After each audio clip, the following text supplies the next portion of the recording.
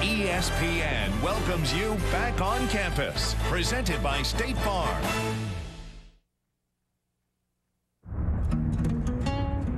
We're in this together. The passage of time. The repeating patterns. The changes.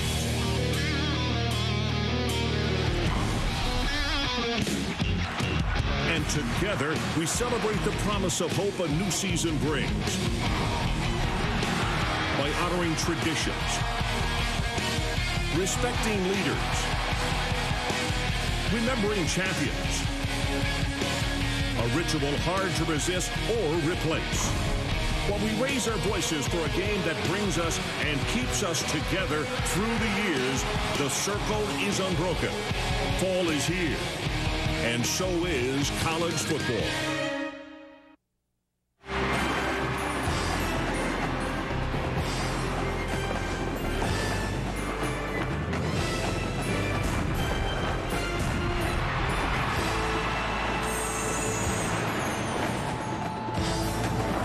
The barbecues are fired up. The tailgaters are having a great time on a beautiful day in Lexington. It's a game for states' bragging rights. A battle for the Governor's Cup. As Kentucky squares off against Louisville, it's a sellout crowd at Commonwealth Stadium in Lexington. Hi, everybody, with the coach, Bill Curry. I'm Gary Bender, and welcome to our first ESPN Classic Game of the Week. Bill, we're going to see tonight the most celebrated recruit in Louisville history in Brian Brohm. We are. And this guy has really impressed us in visiting with him this week. He has, Gary. If we were to write a book about Brian today, we would have to entitle it Great Expectations. He comes from the famous Brohm football family. His high school career is the stuff of legend. 10,579 yards, unbelievable. 3 state championships at Trinity High School, and now he takes over the #1 offense in America. 49.8 points per game a year ago, and the question is, can he handle this pressure?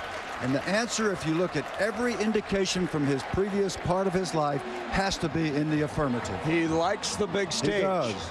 Now, Kentucky, on the other hand, Bill, they're excited about their quarterback. He's a sophomore, Andre Woodson. And Rich Brooks told us this week he's never been around a quarterback that throws the ball as well as he does. Yes, that's right. And Joker Phillips, the new offensive coordinator for Kentucky, says, I can't wait to see this kid play. Well, after watching him throw and looking into his eyes and talking with him, I can't wait to see him either.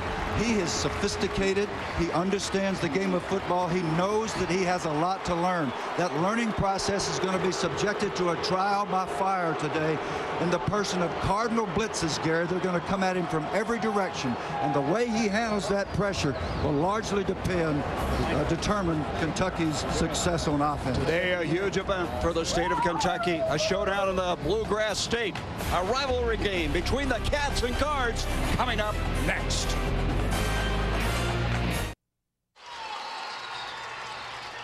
Louisville invades Lexington, seeking their 8th straight win in a row. And they're going to be led by a new quarterback, Brian Brohm. With more on the story, here is Dave Ryan. All right, Gary, thanks so much. You could not ask for a better atmosphere for college football here on the field in Lexington for Brian Brohm's first career start. Some 70,000 fans are expected today. And as you're going to hear, this game is completely sold out. It's exactly the kind of atmosphere that Brian Brohm wanted to face. He told us this week he loves the big-time college football stage. After all, this is his team now. He's more than ready for the pressure. I thrive on the big game. I like to play in big games. When everyone's excited, everyone in the community is getting excited about things, and you know, coming into big games and big-time atmospheres is just really fun. And some people don't like it; they might shy away from it, don't want to be in the spotlight. But I think when the light comes on, a lot of guys on our team are like this, where the lights come on and they come to play. Brian is the 4th Brohm to play football at Louisville. His dad and 2 older brothers were stars for the Cardinals as well. His brother Greg tells us going back to high school, Brian was always calm under pressure. Loves the big moment. Throughout the broadcast, Gary will tell you much more about this very famous Louisville football family. That's right, Dave. We'll have to talk about that Turkey Bowl they had every year. Thanksgiving Day, this whole family, they started out with tackle football and eventually to touch football. This is Bobby Petrino entering his 3rd year as a Cards head man. First 2 years years, posted 20 wins, best 2-year mark in Louisville history. His Cards have won 7 in a row, including a Liberty Bowl victory over Boise State, and last season finished number 6 in the final AP poll, the highest finish in school history. This guy, Bill, is an outstanding play caller. That's what all the opposing coaches talk about. What great football coaches do is not just have good systems, but it's when they call the plays. They have uncanny timing, and they call it when you least expect a particular kind of play, a reverse or some sort of trickery. And now Rich Brooks, also in his 3rd year with the Wildcats. 6-17 record thus far, fighting for his coaching life. Anxious to see how much better his team is this season. He feels the Cats are improved athletically, but a very young team, still unproven. A team fighting for respect. And, Bill, we talked about this a lot. They need to have some success early. They need early success. Louisville could probably overcome some turnovers. Kentucky really cannot afford them. And so, at stake, the Governor's Cup. It's 33 inches tall, weighs 110 pounds, and all started in 1994. My partner here, Bill Curry, was one of the reasons they got it started up again. And you can see the Cardinals have won 5 of the last 6, and they shut out Kentucky last year.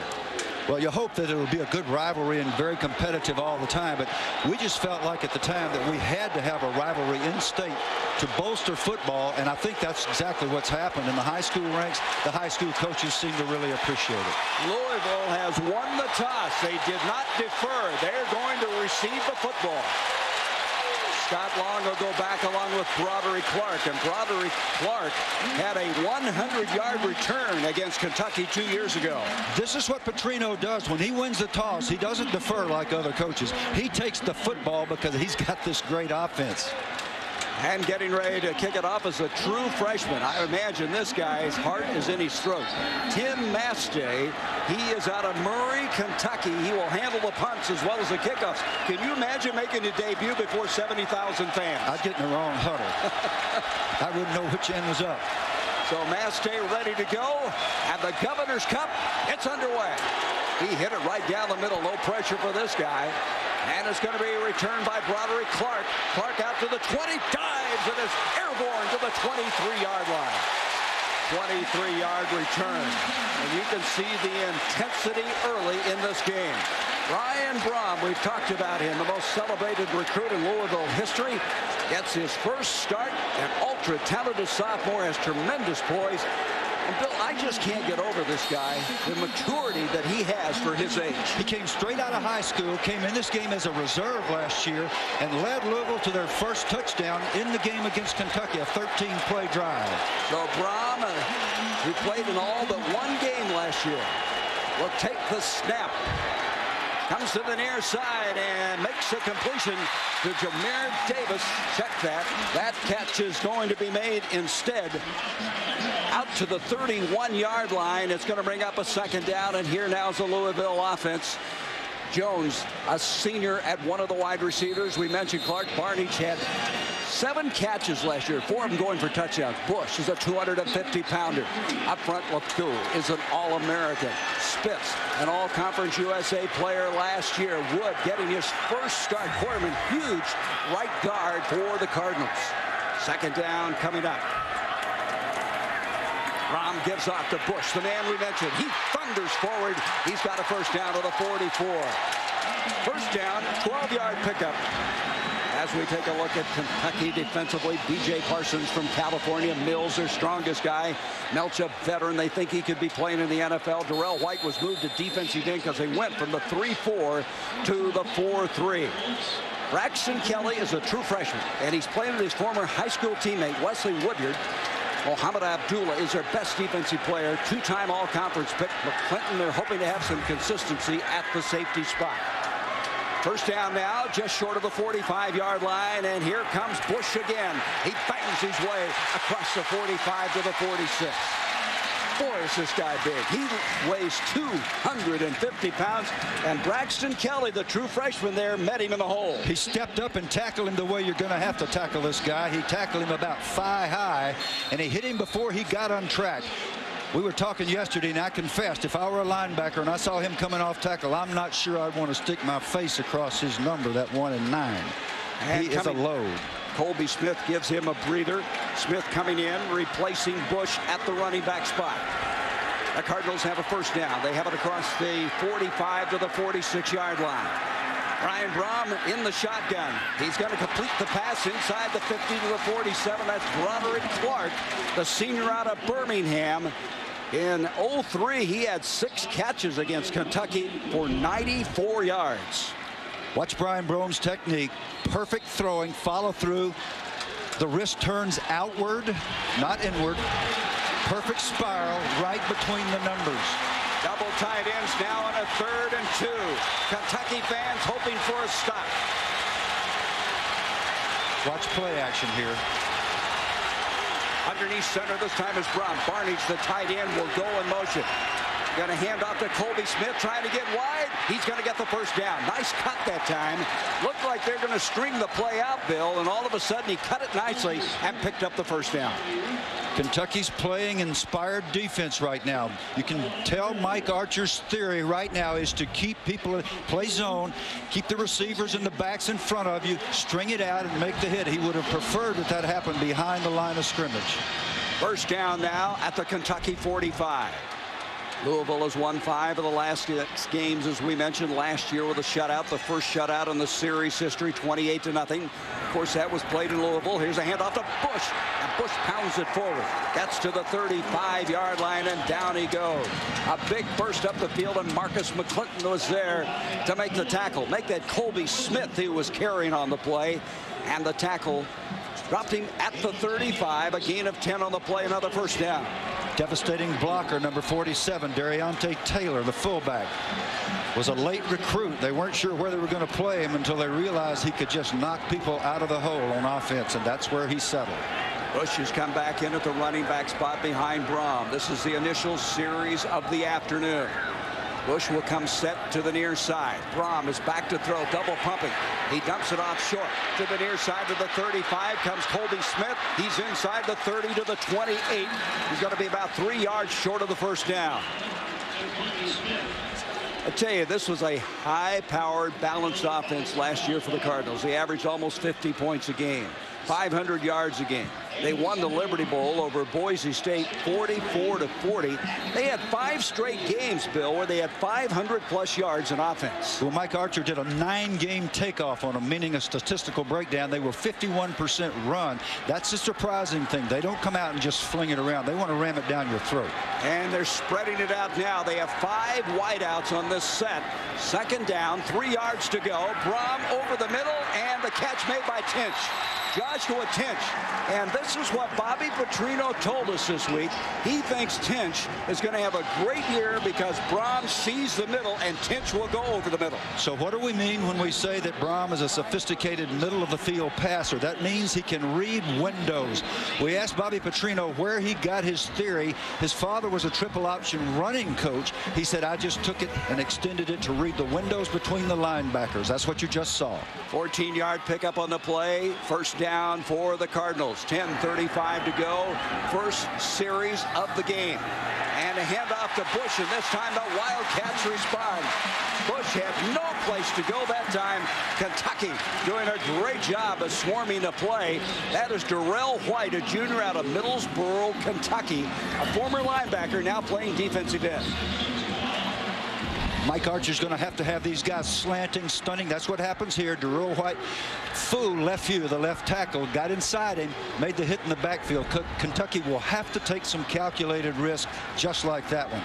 Loss of 2, 2nd and 12 now. Inside 10 minutes to go here in this first quarter. Clark, Tinch, and Bush in offensively. Tinch will come in motion. Brian Brom, little half roll, now rolls out, up the field. The catch is made at the 5 by Tinch. Fights his way inside the 4. Very close to a first and goal. Bo Smith coming up after a 12-yard pickup. They needed 12, and that's just about what they got. Let's see where they mark the football. It is going to be a first and goal just inside the 5-yard line. How do you keep people guessing? Handoff, then come off the handoff with a little boot, a little naked boot with Brom on the corner. He can run or throw. He is now 5 for 5 with these simple completions. The beauty of the Louisville offense. Darrow Taylor, the fullback, throwing a big block. They use him a lot. Barney just come in. Giacomini has come in. Double tight ends now on a 1st and goal inside the 5. That's Giacomini coming in motion, the big tight end. Gibbs off this time and not able to get into the end zone is Louisville.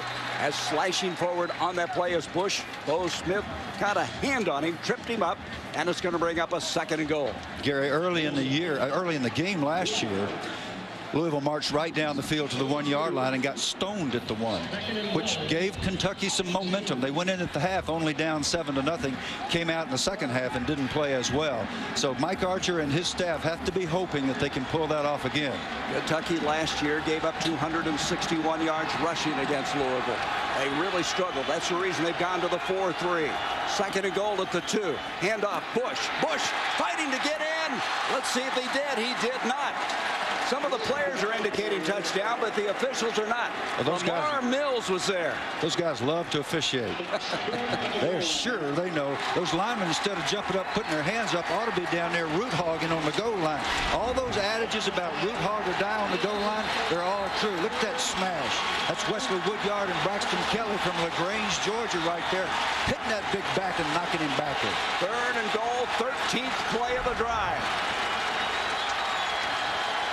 And sneaking is Brian Brom, and we're waiting. Touchdown, Louisville. Brom taking it in.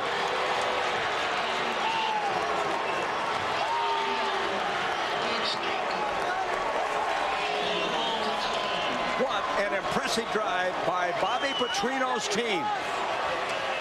The opening drive of the game.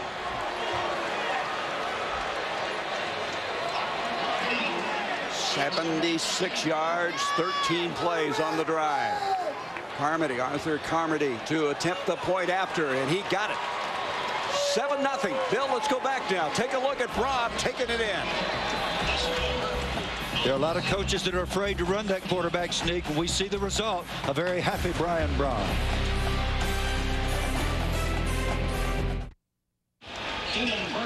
The Cardinals strike first. 14 plays, 76 yards, 6 minutes and 38 seconds. Brom taking it in at the 8:22 mark.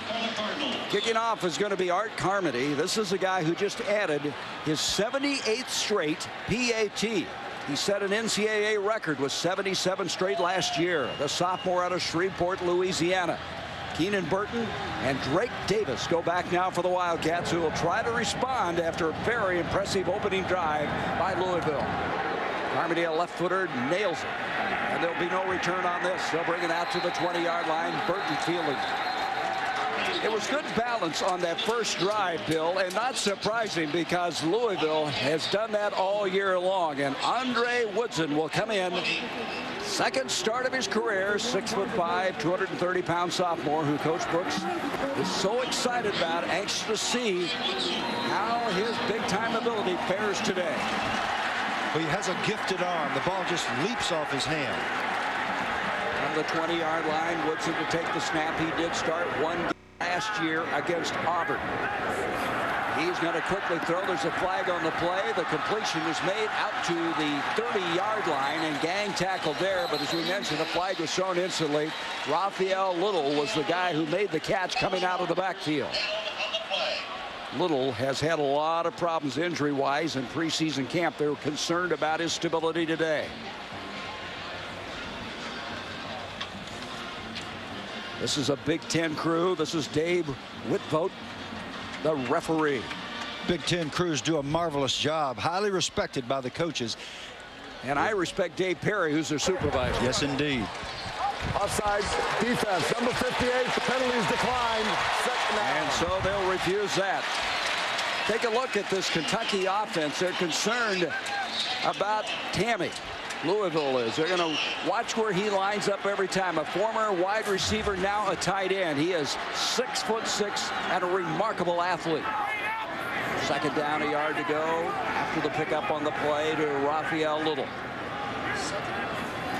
Woodson gives off to Little, and Little is going to get the first down for the Wildcats. So they respond initially, bring it out to the 32.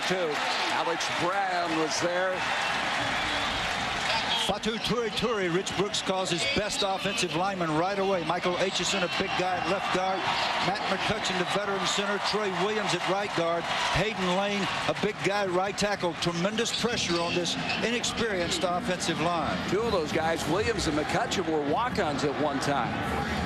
First down now for the Wildcats as Woodson this time will go from the gun. He's going to send in motion his wide receiver, dumps it off near side. Nice spin move that time is made by Little. He gets across the 30 to about the 34.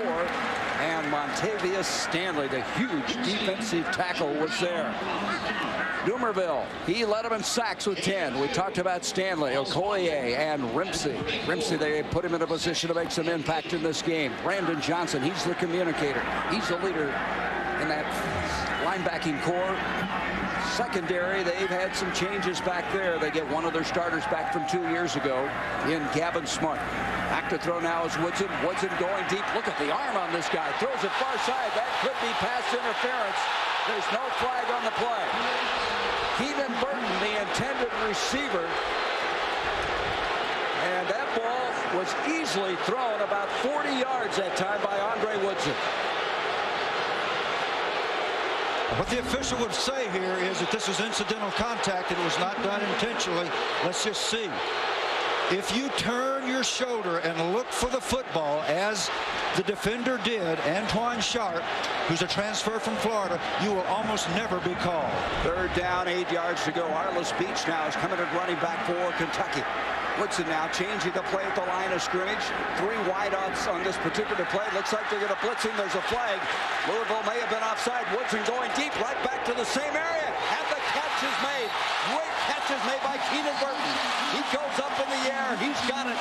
Let's see what the penalty flag is all about. He has it at the 32 of the Cardinals. Woodson displaying that uncanny accuracy. I told you the ball would leap off his hand. Here's the call.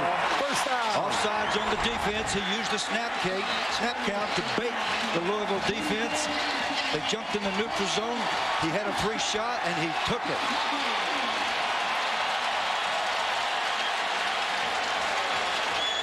Keenan Burton, he missed all but 2 games last year with a broken wrist. He's back big time today for Kentucky. That was a 34-yard completion to the 32. And here's Woodson again, changing the play at the line of scrimmage.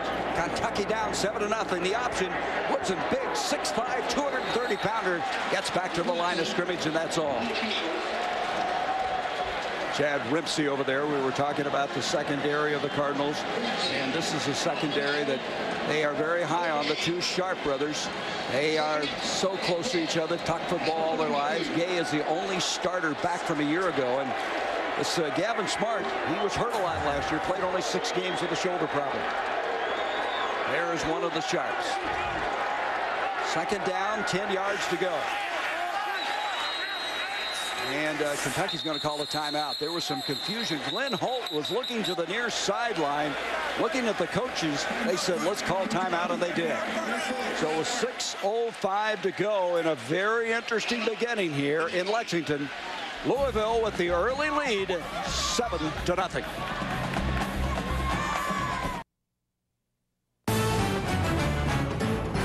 ESPN's College Football Sunday, brought to you by State Farm.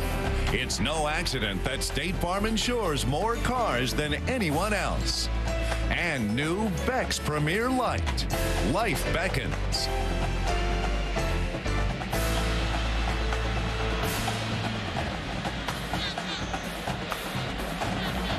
And so Kentucky trying to answer the opening drive of Louisville. 6 plays thus far. They've negotiated 48 yards. They have a second down, 10 after they called their first timeout. Keenan Burton is in at a wide receiver along with Glenn Holt. 3 split to the near side. Woodson from the gun. Going to dump it. A little wide receiver screen inside the 30 to the 25 to the 20. Excellent reaction that time. Abe Brown coming up to make the tackle. That's a 13-yard pickup as Little catching the ball. A guy out of Anderson, South Carolina. He was a prep All-American. He's explosive, and he takes good care of the football. You can see that. He put it away. What do we see out of the Joker Phillips offense? The new boy calling the plays. A nice little jailbreak screen with the lineman out there. McCutcheon getting a good hit. Little picks up the first down on inside the 20-yard line. Louisville again looking like they're going to blitz, and Woodson backs up. Woodson showing very good poise on this drive. He's going to throw, quick hitch, far side, complete inside the 15-yard line. That is Scott Mitchell, the senior out of League City, Texas. The guy who had a big game in the finale against Tennessee last season. I tell you, Joker Phillips was on my staff here at Kentucky. He's all man. He's highly respected. You ask these players, what's it like playing for Coach Phillips on offense? They say, it's fun, he's hard on us, but he understands, and he makes it fun to come to practice. And they've opened up this offense with him. 2nd down and 5 now for the Cats. 4 wideouts, 3 to the near side of the field. And again, Louisville may be offside. Woodson, quick hitch, completes it, and they're going to blow the play dead. That was Tammy making the catch. But I tell you what, they're doing a good job anticipating the blitz. They've caught the Cardinals offside a couple of times. That was Rimsey, the defensive end, I believe, who came across. But Woodson showing poise, the guy who has not let the blitz thus far affect his rhythm. Well, I think what's happening is that Louisville is reluctant to blitz him. Offside. When you blitz the guy, Player was unabated to the quarterback. There's the call. 5 yards, results in a first down. Well, this guy was impressive to talk to. He was raised by his mama. She was in the military. They were all over the world, and his dad, we understand, coming down from Chicago and has come down to see him play today. Woodson gets to the line of scrimmage quickly, and he gets up to Arliss Beach, who's a big physical runner. And Beach, who's out of Ashland, Kentucky, gets close to the 5. Excuse me, Gary, another feature of the Phillips offense. A quick break from the huddle, rush to the line of scrimmage. The ball was snapped. Louisville was not ready. They were not down and set. Really bright call down here inside the 10 from Joker Phillips. So they're going to have a 2nd down now at the 6-yard line. Beach is still in, the running back for Kentucky. Woodson tried to answer that initial drive. Up, hand off the Beach, fighting for the goal line, dives, and he is in. Touchdown, Kentucky.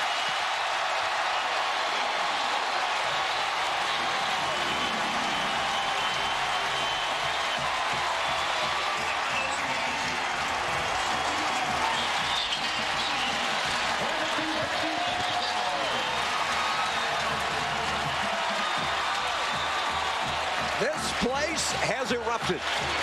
They've seen their Wildcats respond after seeing Louisville march the ball in on the first series. Taylor Bickley to attempt the point after, out of the hold of Tammy. And he has tied this game up. So Rich Brooks, the guy who has battled hard to get respectability back, has to be happy the way his Wildcats have responded here with their first drive.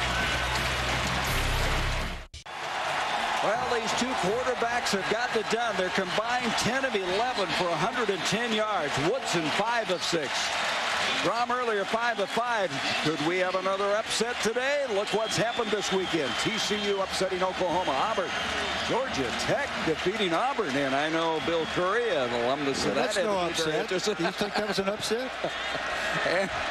That's a great win for Chan Gailey and the Georgia Tech program.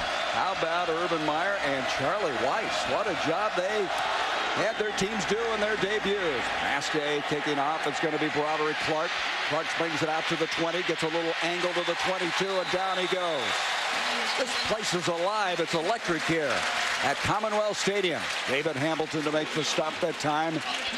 And they're going to mark the ball now at the 24. So Bobby Petrino will come back in with a guy who was 5 of 5, moved the ball 76 yards in 14 plays, and scored the touchdown on a 1-yard sneak.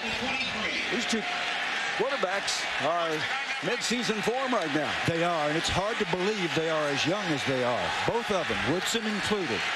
From the 23 now, Brom will get this going. 3 wideouts. We're tied at 7. 4:01 left to go in the first quarter.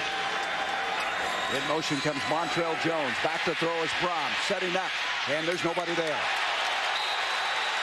Nobody was there. Well, we've talked about the Brom family, and the daddy is with Dave Ryan. Oscar, how do you feel your son handled the pressure of that first drive? Well, I thought he looked pretty cool and calm on the first drive. I mean, this is a great atmosphere to be in, all these fans and national TV. So, but I thought he looked pretty cool in the first drive. This is the third son you've had a chance to watch play at Louisville. What's it like from your standpoint to face all that pressure? I think they all stay pretty cool and calm. I'm the one that gets real nervous during the game, but it's real exciting to watch them. I'm sorry, I was watching that play there, but it's real exciting to watch him. I know he's out there having fun, and it's something he really enjoys doing. You have a chance to settle a debate for us, Oscar. Who is the best Brom quarterback in your family? They're all pretty good. I think that's all I'll say. It's a pretty good answer. Gary's now an accountant in Louisville and also still an assistant high school football coach at Trinity High, where Brian played. Hey, Dave. They tell me he says he's the best quarterback. He always plays quarterback in that Thanksgiving Day game. All the kids say he's the best. He can still throw it. 3rd down and 8 now. From the shotgun. Over the middle. He hits his big man coming across the middle, and that's going to be Tinch again. Boy, is this guy tough over the middle. He will take a shot and does, but he picks up 12 yards and a first down. You can see why they think Tinch is going to have a big year.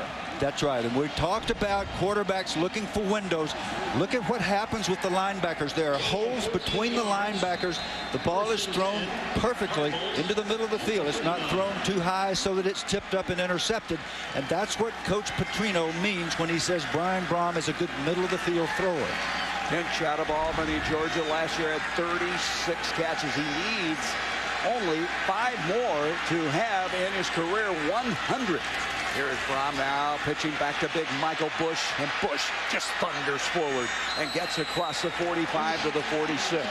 His namesake, Reggie Bush, we asked him about him. Of course, he plays for USC, and he just marvels at Reggie. There are different kinds of runners, and there is Greg Brom. He was a wide receiver, now the director of football operations for the Cardinals. And it was so much fun to talk to he and all the family and the Turkey Bowl games. They say Oscar got hurt one time in that Turkey Bowl game, Bill, and they had to take him to the hospital. Yeah, he got hurt pretty bad, so they stopped tackling each other. I thought that was probably a very good idea. I can't believe they were tackling. 2nd down now, 2 yards to go now for the Cardinals. This is their 2nd series of the game. We're tied at 7. Handoff Bush. Look at this guy. He is an absolute breakaway truck as he brings it close to the 40-yard line and has dropped there, a gain of 12. Bo Smith eventually running him down, the cornerback. But I agree with you, Bill. Who wants to tackle this guy? Well, Travis LeFew and his offensive line buddies are making it easy for him with the way they're blocking. LeFew out front here blocks back on the inside on the rookie Braxton Kelly, who was a little slow to fill. Boy, Braxton Kelly, what an indoctrination, the true freshman out of LaGrange, Georgia. They really like him, but boy, this is a tough baptism to come in and play against this high-powered Cardinal offense. And this pass is going to be complete to Bush. Bush in the open field. He's a very good receiver. He negotiates a 32. Antoine Huffman, the cornerback, coming up to make the stop. That's the thing about Bush. He can go out and also be effective on the perimeter as well. Well, he can do just about everything, but back to Brian Brom and these young quarterbacks. Patience. You didn't see him try to force it down the field. He was happy to take the swing pass, which is a difficult throw. So the play selection is all over the board. Nothing that predicts tendencies. Colby Smith has come in. You can see how balanced they are, and they were that all year long. 51 and 48% between the two all season long. That's a remarkable statistic. Here is Brom now getting off to Colby Smith. Tries to get the corner. He's got it. 25, 20, 15, 10. Stumbles inside the 10 to the 9-yard line. So they go to their backup guy, Colby Smith, out of Tallahassee. That's a 25-yard run. Bo Smith eventually caught up with him, and this guy isn't small either. He weighs 215 pounds. Well, they just got a bevy of good backs, and that time Jason Spitz, number 59, got out in front and blocked a young player, Wesley Woodyard, who's sort of a, how shall I say this? He's sort of the noise of the Kentucky defense. He keeps people enlivened, and he's also a good player. That time he got knocked down, and Smith was able to get the corner. We've got a timeout called now by Kentucky. They want to catch their breath a little bit. They're having a tough time figuring out this multifaceted attack by the Louisville Cardinals at the 1:16 mark. I mean, You can see why this team last year, Bill, averaged almost 50 points a game. I mean, they come at you from every direction. They've got so many things they do well. They averaged 49.7 points, 500 yards a game. And you can see they had the highest efficiency quarterback, LaFleur's. He just absolutely, as a southpaw, directed an explosive attack. He did. That's Eric Sheldon. And they had Gates, also a running back. They had so many good players. J.R. Russell, who led the conference in receiving, with 73. There's the numbers we were talking about. Double tight ends now as we come back. First and goal at the 8-yard line for Louisville. Brom gives off. Colby Smith pounds it inside the 5 to about the 4. Trey Melch was there to make the tackle. Melch is a senior out of Texas, there to make the stop. It'll be second and goal. Just to add an exclamation point to what you were just talking about, last year this team averaged 7.2 yards every time they snapped the ball, Gary. Try to imagine. Yards per pass, 9.6. 8-play drive thus far. We're approaching 30 seconds to go in this first quarter. Brom, play action, on a roll. Looking to the end zone. He's going to take off. Tucks it under his arm, and he's going to be grounded at the 2. Coming up was Carl Booker. That was a nice play by Booker. Joe Schuler, also the middle linebacker. So they come to another third and goal, the second one of this quarter. Last year they also scored 89% of the time when they were in the red zone or inside the 20-yard line. Kentucky was able to stop them, one of the few teams that was able to stop them down close to the goal line, and they desperately need to do just that. Every time they can stop this team, it's a big win for them. This has been something special, hasn't it, the first 15 minutes? Well, I mean, I'm not sure when I've seen this many completed passes. Two rookie quarterbacks, they're both sophomores, just learning to play this game. We're tied at 7. It has been intense. Both teams moving the ball. Burton with a great catch, and the Wildcats trying to make a goal line stand when we return.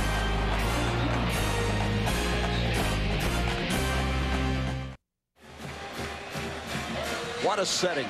Commonwealth Stadium in Lexington on the campus of the University of Kentucky. This is our first of many on ESPN Classic. Thus far, we have a very good game underway. We come back, start of the second quarter. It's going to be third and goal at the 2 for Louisville. The snap comes to Brom. He's going to try to take it in, and he hits the corner for the touchdown. That's his second rushing touchdown of the day. When I saw Louisville play offense a year ago, I saw a game in which they scored 70 points. I thought at the time this may be the best offense I've seen in a decade, and they've done nothing to change that impression today with yet another quarterback.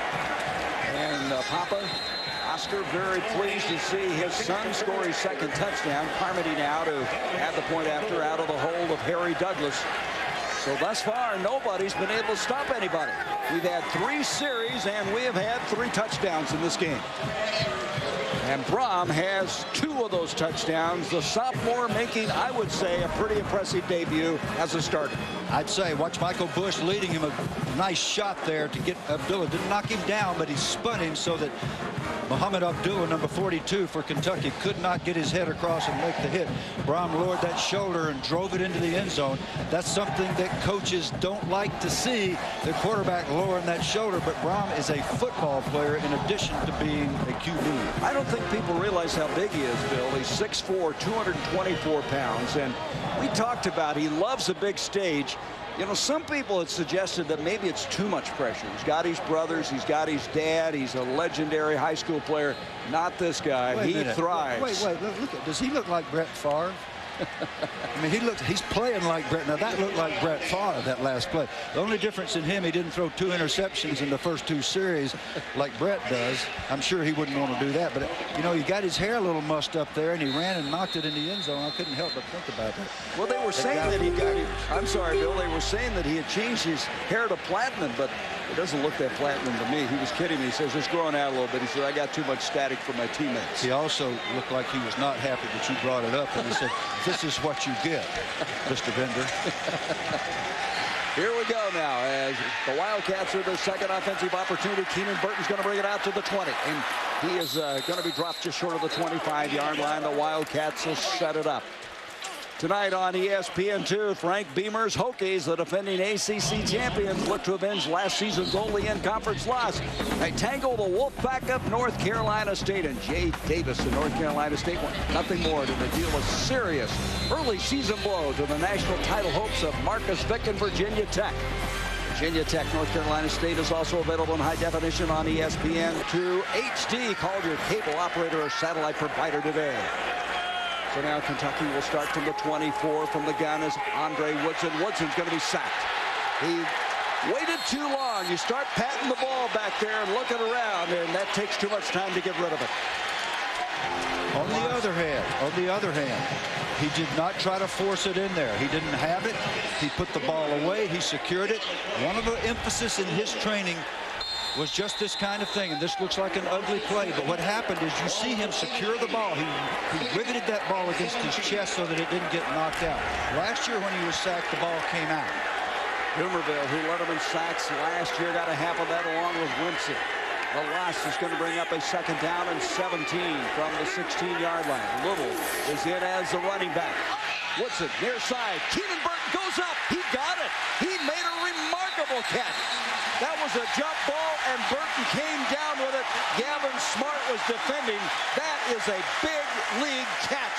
A gain of 28 yards on the play. That is a big league catch, but here's a rookie quarterback that just got drilled in the side of the head. Look at this throw, a perfect spiral. Gave his man a chance to catch the football. Counted on him to come down with it. Gavin Smart beat on the play. And Woodson has the first down for his Wildcats at the 45-yard line. 3 wideouts on this particular play. The lead back is going to be Raphael Little.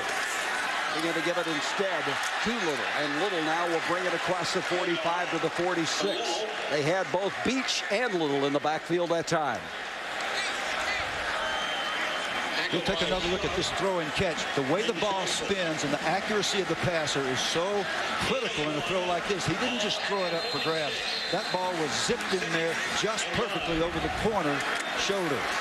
And Burton, the guy who they missed so much, he actually broken his wrist before the Louisville game last year. Tried to play with it, not knowing it was broken at the time, and played only 2 games. Are they glad to have him back? Second down now, virtually 10 yards to go. Woodson is back. People in his face. He's in trouble, and he'll go down back at the 35. He just went down like a tall timber on that one because Rimsey was there again. Montavious Stanley was there. It'll be a loss of 11 on the play. We haven't talked about Kentucky's offensive line. They've been so good so far, but they are inexperienced, and right now they're getting whipped in pass protection. You got to hold them out at least 3.5 seconds. That time, the previous sack, he did have time. This time, he did not.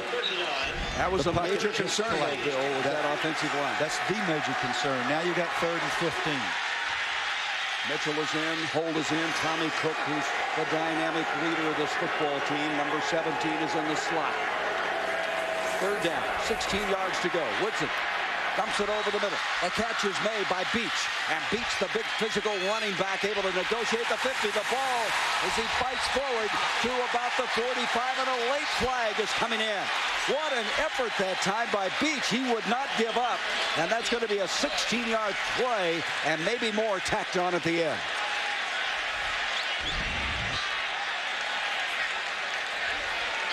Okay, you ask the question, why would you throw that on 3rd and 15? The answer is because that's what you've got. The defense gave them the check down to the back, and that's what the quarterback wisely took. Let's see what the call is. After the play, personal foul, number 72 offense. The play resulted in a first down after the 15-yard penalty. Kentucky's ball, first down. Now that is Fatu Turi, who is a transfer from Los Angeles Harbor College and playing his first game for Kentucky. And what was it that Brooks said that he felt that he might be their best offensive lineman? Yeah, he feels like already he's the best offensive lineman. The linemen are down there hustling, trying to get in on the action. Actually, Louisville could have been called right there. Montavious Stanley coming in late, but apparently there was a Kentucky lineman that took a late hit. Mayor Davis comes in now as Kentucky at the 11:45 mark. There's a stoppage of the clock. It's 14-7. The Cardinals lead the Cats in the battle for the Governor's Cup. Well, I'm sure some parents will see their kids. They're paying their tuition, books, and everything else, and wondering, what have I done? These kids are having fun, aren't they? Don't worry, they'll grow up. There's a handoff to Beach as we come back in. What had happened is Kentucky picked up a first down, the penalty, then moved the ball back to the 40-yard line, and the subsequent play brings it to the 41. You can see rushing-wise, not a lot going for Rich Brooks, but the pass done pretty effective thus far. As this Kentucky team very concerned. They have 2 walk-ons playing in that offensive line. They're now on scholarship. They have a junior college player in his first game. It's a big adjustment. It is. It's tough. 2nd down and 9 now for the Cats. Tanny now in a tight end, and the far side the ball is tracked. There will not be a catch. Coming back was Glenn Holt Jr. Tried to come up with a William Gay defending on the play.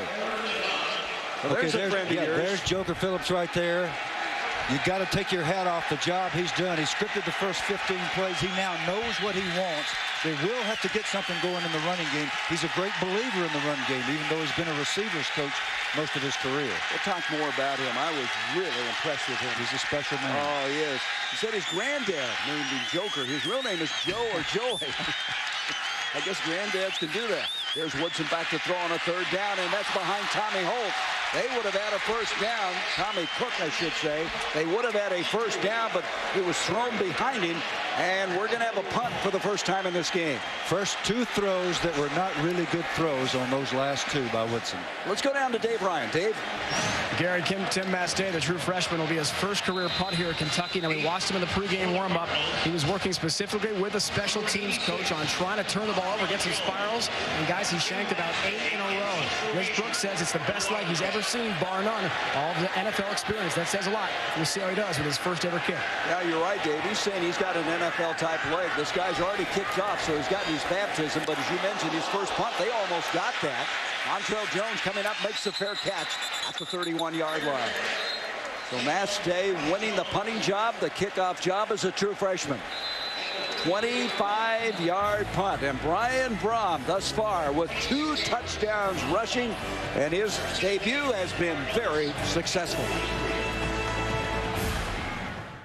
A battle in the Bluegrass State, the battle for the Governor's Cup with Bill Curry and Dave Ryan. I'm Gary Bender. Thus far, we've had some offensive explosions. It's 14-7. Louisville has scored on their first 2 possessions and now inherit the football at the 33-yard line after a 25-yard punt by the freshman Mastay. Brian Brom has scored 2 touchdowns, both rushing, and he has been scintillating. Roderick Clark will come in motion now for the Cardinals. Give the push, and a big 250-pounder goes forward, and let's go to the studio, and here's Reese Davis. Okay, Gary, Syracuse and West Virginia. Greg Robinson making his head coaching debut with the Orange. Perry Patterson, Syracuse quarterback. Pick Wicks. Eric Wicks with the pick and the touch in West Virginia in the 4th quarter on the road, up by 3 on Robinson's troops. Reese, thank you. Of course, Greg Robinson and Dick Tomey were the co-defensive coordinators at the University of Texas last year. Tomey going west for a head coaching job, and now Robinson at Syracuse. 2nd down and 6. They're going to try to get this guy just wearing down Kentucky as Bush just lowers his head and gets to the 49-yard line. He is absolutely a load.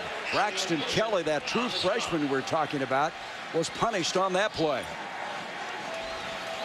Woodger also over there. He's from LaGrange, Georgia. You can see the rushing yardage, and that's not surprising. Bill, I think the interesting thing, everybody thinks of Louisville as being a passing team, but they are a power football team. 51% of the 9-game takeoff that Kentucky did were running plays, and they just grind at you and pound you down. So the perception is really interesting about this team. They do throw it effectively, but they'll come right at you, and we're seeing that today. First down at the 49. Brom, a nice play action. Now, as he gets belted. That's the first pressure they put on, and he goes down. That was a big hit by Trey Melch and B.J. Parsons. I mean, they met at the quarterback, and that's one of the big shots of the day. They did, and this is exactly what Kentucky must have to stay in this football game. They've been able to get people to him. Melch and Parsons team up that time. Last year when we saw Brom, he got drilled on a blindside hit that he never saw coming. The ball came out. He instantly flipped, Gary, and recovered the fumble. He is such a football player. That time, he was able to protect the ball, and that's important. It's important to see how he plays after getting hit. Second down now. A loss of 8 on the play. Second down and 18 yards to go. Brom from the gun this time. He comes out throwing. Looks like he's going to respond all right. He completes the ball back to the original line of scrimmage. As over the middle, able to get some of that loss back as the catch is made by Douglas. Harry Douglas coming up with the catch. He's considered to be their fastest wide receiver. He's also the holder and a guy who is a sophomore out of Jonesville, Georgia. Sooner or later, this Kentucky defense has got to get a stop. Here's 3rd and 9. They're getting a lot of encouragement. There's Douglas split out now. 3rd down, as you mentioned, 9 yards to go. 4 wideouts. Brom changing the play. Brom is back. Pressure up the middle. Steps up. He's in trouble. Down he goes. And Kentucky now is finding a way. Mohamed Abdullah on a safety blitz, making the play. Mike Archer talked to us yesterday. He said we're going to have to be very careful and choose our spots, but we're going to have to get after Brom from time to time. Sideline warning on Kentucky. They're first. Well, Kentucky's excited. They've made 2 very good defensive plays, but they are warned to back up. I got to tell you, that's what you want as a coach. You want them warning your players to get back. You don't want them sitting back over there on the bench. You want them up there yelling at their teammates. That's a good point. Rich Brooks will take all those sideline warnings if they can give him. Todd Flannery to punt away. Back deep as Keenan Burton comes up, lets it hit. It's going to take a Kentucky bounce up to the 25. And this Wildcat defense has responded in this last series. A 30-yard punt. All of a sudden, Brian Brom is finding he's got some pressure.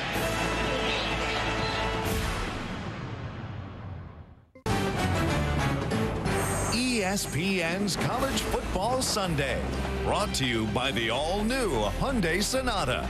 A Hyundai like you've never seen before.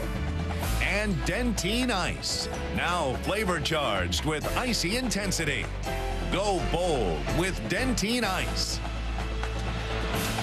Keeneland Racetrack. I understand that Seabiscuit, remember the movie that was so popular a couple of years ago? A lot of it was filmed right there. It's maybe the most beautiful racetrack in America, according to the horse people. You can see right now, Brom 8 of 9. He's taken a couple of shots, a couple of sacks on that last series. Woodson also had some pressure in his face, but completing 70% of his passes as we pick it up again from the 26-yard line, and Beach is going to be dropped.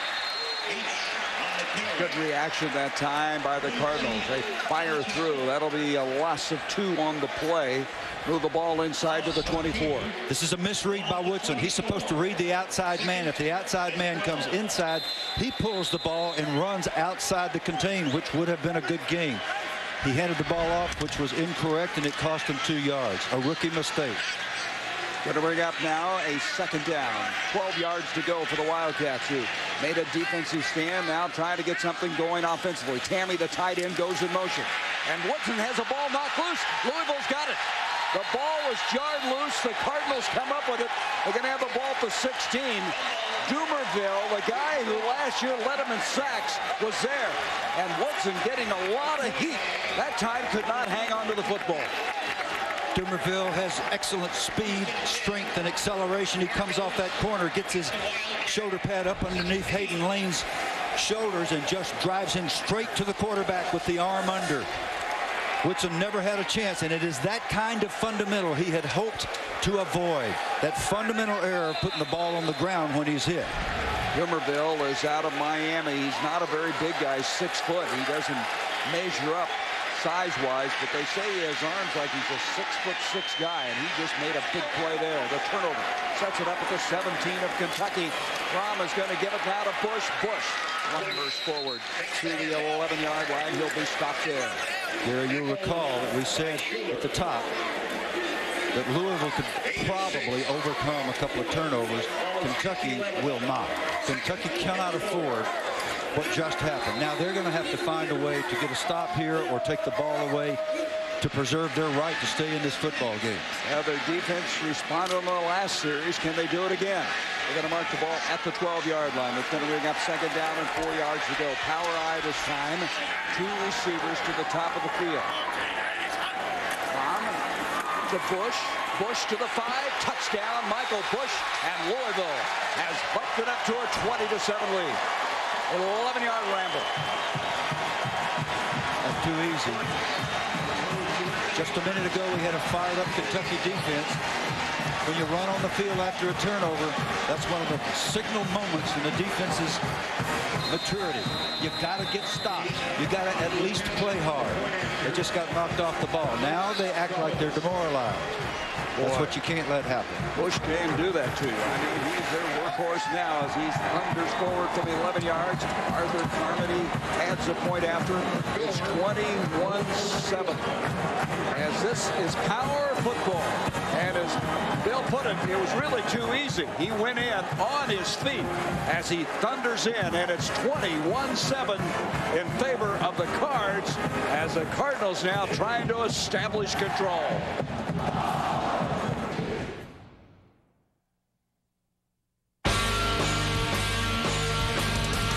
If your first impression of the University of Louisville is Cardinal football, take a closer look.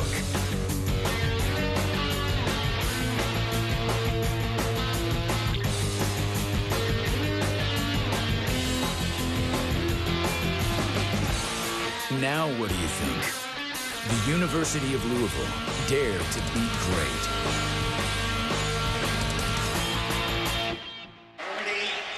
The 12th ranked Louisville Cardinals playing like a team that should be ranked in the top 20 at the start of the year.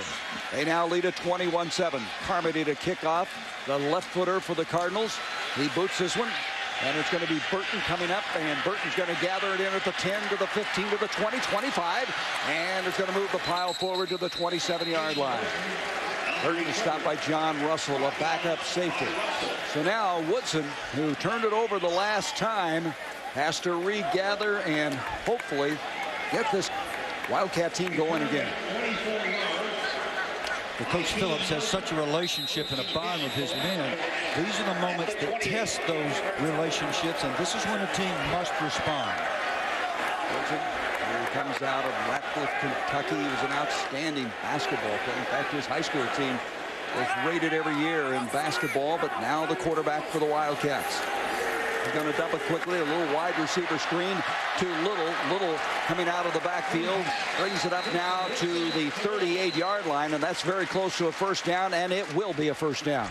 That's a good way to get back into this. It's a very good way. What you do is you take away the aggressiveness of the defense. If they're blitzing and they're coming off the corner and they're getting a good pass rush, then you go to your slip screens and your little jailbreaks like that. That's called jailbreak because of the linemen that come lumbering out there, and it looks like a herd of turtles, but they always get it in somebody's way. And a nice run right there by Little. And so they're going to have the first down. It'll be at the 38-yard line. Kentucky down 21-7. Inside 7 minutes to go here in the second quarter of play. Going to send Little in motion, and Woodson's going to be gathered and dropped. Man, what pressure by Abe Brown. He was there almost as quickly as Woods straightened up. The junior out of Sarasota, Florida. He just makes plays. That's a protection error. He came absolutely clean. Brown good at quickness and speed. There's no blocker. Woodson needs to recognize that. Brown moved over from his outside linebacker spot to the weak side, came off the corner. Woodson had too many rushers. He needs to see that and adjust to it. This is the only way he can learn. Brown is on the Butkus list at the start of the season, the junior, and they are very excited about his play, and there's the reason why. Second down now, 16 yards to go. Woodson, a little screen, and he's able to get a little fighting forward, and he's got to get close to the original line of scrimmage, and we're going to step away. Let's go to the studio, and here's Reese Davis. Okay, Gary, again checking on Syracuse and West Virginia. Perry Patterson has already thrown an interception. It was returned for a touchdown. Now sacked in the end zone. Ernest Hunter, the Mountaineers, getting it done. West Virginia on top of Syracuse, 12-7 in the fourth. Say, Rich Rodriguez is quite a coach, isn't he? He is. He started all this reading stuff from the shotgun. Third down now, 11 yards to go. Woodson needs an 11-yard play to keep this going. That pressure is going to go down again, and right now he is taking some punishment. Dumerville came up with it.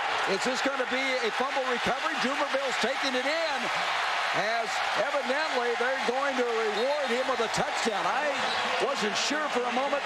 He did come up with it, and Dumerville, who has been a real thorn in Kentucky's side, took that one 34 yards for the touchdown. Now they're discussing this play. There's a flag. I wondered about this when he took off, but let's see. Well, regardless of the official's call, this is exactly what Andre Woodson said to us that he wanted to avoid. Personal foul, number 5 on the run. The touchdown is good.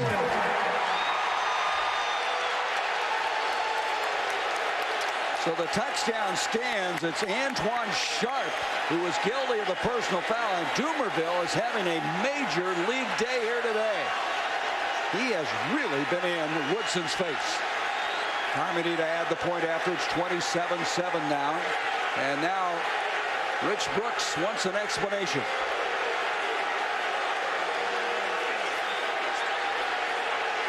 We're going to go back and replay this. Of course, we have replay now in the SEC. And it will be the official from up above. The coaches themselves cannot challenge it.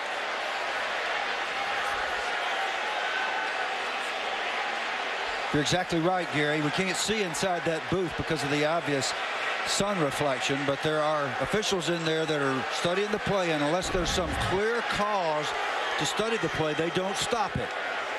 All right, let's watch this. See, I initially thought he was down, but it's hard to tell from that vantage point. My first instinct told me that he was down with the ball. Let's see. Nope. I don't know. Dumerville is down with the ball. See, he's all over the ground. He's got possession of the ball. It looks like Dumerville came up with the football, but he's laying flat on the ground with his knees and body, gets up, turns and runs, which is exactly what I would have coached him to do. Yeah. But he should not get a touchdown here. That's right. It would be a fumble, but as you mentioned, you can get up and run once you're down, so that's what the review is all about. And we showed you a moment ago the officials looking at it. You can't see much there. It's a weird looking scene, but trust me, there's some people back there looking into a little screen. It's like a psychedelic picture of some type, right? Anyway, that's what the delay is right now. So it may not be a 27-7 game, but it would be the Cardinals football. Back to the discussion with Andre Woodson, the very thing that he brought up to us, and I'm saying this, I'm being repetitive here.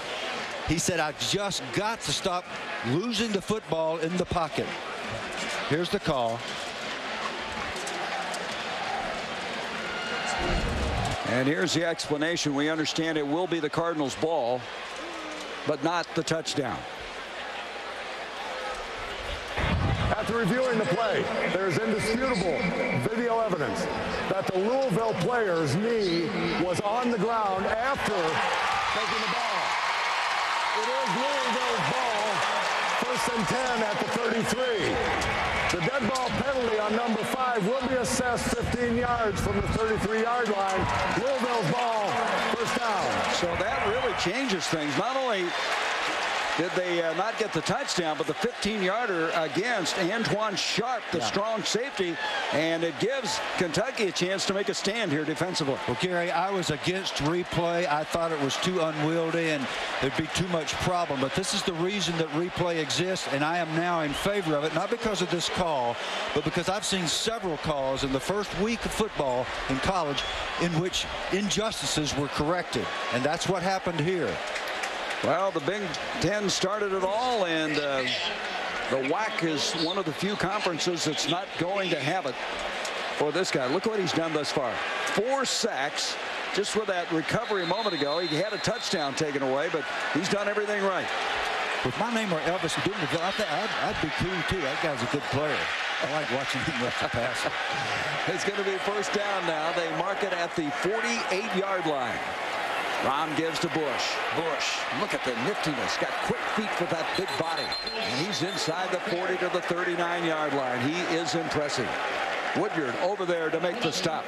Let's go down now. Sideline to Dave Ryan. Well, obviously, Gary, a very difficult time for the hurricane victims, and we're joined by Lamar Mills' father, Benny, from Slidell, Louisiana, just outside Lake Pontchartrain, where the levees broke. What is life like back home for your family? Well, right now, it's pretty bad back down there.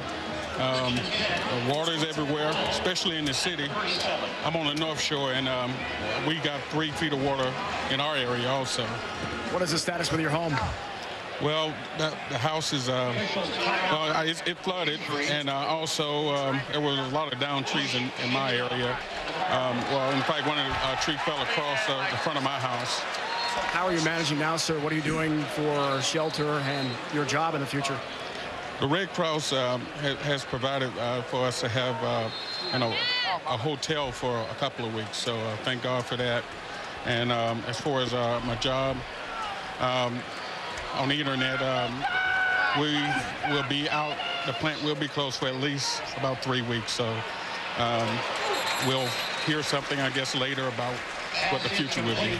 We wish you and your wife and the whole family the best of luck in recovering. Thank you. Gary? Dave, good interview. You know, that's quite a family, this Mills family. Both of their parents are doctors. His son is in the Patterson School of Business, the first UK athlete ever. And the victims of Hurricane Katrina need your help. The American Red Cross provides disaster victims with food, shelter, clothing, counseling, and more. It has just been an unbelievable week to watch all of that, the courage. But you know something? This is a great country, and they're going to recover. Yes, and we're all going to help them with our prayers and our gifts and everything else we can do. There's a busted play, and Brom turns it into a first down. He's going to go to the 14-yard line. He turned one way. The flow was going the other way. He tucked the ball under his arm and went 15 yards. Bo Smith and Marcus McClinton eventually made the tackle. Gary did the same thing a year ago, meaning he turned the wrong way. Quarterbacks do make mistakes. So what if you're a football player and you turn the wrong way? You turn it into a first down run. The poise of this guy, it just doesn't figure. Here he is, a sophomore, playing like he's a senior, that he's been around this big league atmosphere forever. Gary Barnage and Giacomoni are now the tight ends. First down just inside the 15-yard line. 21-7 Louisville. Has Braun. He's going to dump it. He completes it to Colby Smith inside the 5. Fights to the 2. That'll be a first and goal. Colby Smith alternating with Bush. 12-yard pickup. Well, what's coming up at halftime? Let's find out. Here's Reese Davis. All right, Gary, Mark May alongside. We have a Big East battle going on right now. I'll let you know how that turns out. Virginia Tech and North Carolina State tonight. And the latest on Jerry Rice's future. And I'll let you know if North Carolina State can get to 10 sacks as they had against the Virginia Tech quarterbacks last year, coming up at halftime. You know what? I love Brian Randall. I got a feeling Vic's going to be harder for them to catch. He's a little quicker. Yeah, just a smidge. It'll be fun to watch. Marcus Vick replacing the quarterback you mentioned, who was outstanding last year in the ACC, and the bloodlines running with the Brom family and now the Vick family down in Virginia Tech. Not much going on this particular thrust up the middle by Smith. It's going to bring up second and goal just outside the 2. Wondering how Mark May is feeling right now after watching that Notre Dame-Pittsburgh game. Not good. I think Mark is admittedly not feeling good about that. Boy, that was impressive by Charlie Weiss and the Fighting Irish. Second and goal now, just outside the 2. Braum to Smith, trying to go wide, breaks a tackle, and he's going to be run out just short of the goal line at about the half-yard line. Couldn't quite get in. Talked about the Kentucky's defense's reaction the last time there was a big turnover, and they allowed Louisville to just run in the end zone. This time they're fighting, scratching. Bo Smith has made a couple of big hits. One really fine tackle on a little hitch pass. This time he bounces Smith out of bounds. They just got to keep scratching and fighting. So they have a 3rd and goal. It's the 3rd time in this game that Louisville has had a 3rd and goal. This is a short one, less than a yard. Carnage, the tight end, will go in motion. Comes set, gives Smith. Smith fighting. He didn't get in. It's 4th down. Boy, this could be a major psychological lift if Kentucky makes them settle for the field goal. Will they kick the field goal? Muhammad Abdullah was there. No, they're not going to kick the field goal. They're going to. These two people went to high school together. These two teams. They're not going to kick the field goal inside the 1-yard line. Petrino, that's not his way. I'm going to come out there and knock it in the end zone, but he may have a little trickery too. Look at him. He wants a touchdown. He wants to put him away. They're going to have to maybe use the timeout. There's a little confusion right now as Braum is going over to the official. There's 4 seconds on the play clock, and they will use a timeout. Big play in this football game. Well, it's a huge play for Kentucky. 21-7 Louisville. They're trying to build on their lead. We come back. It'll be 4th and goal.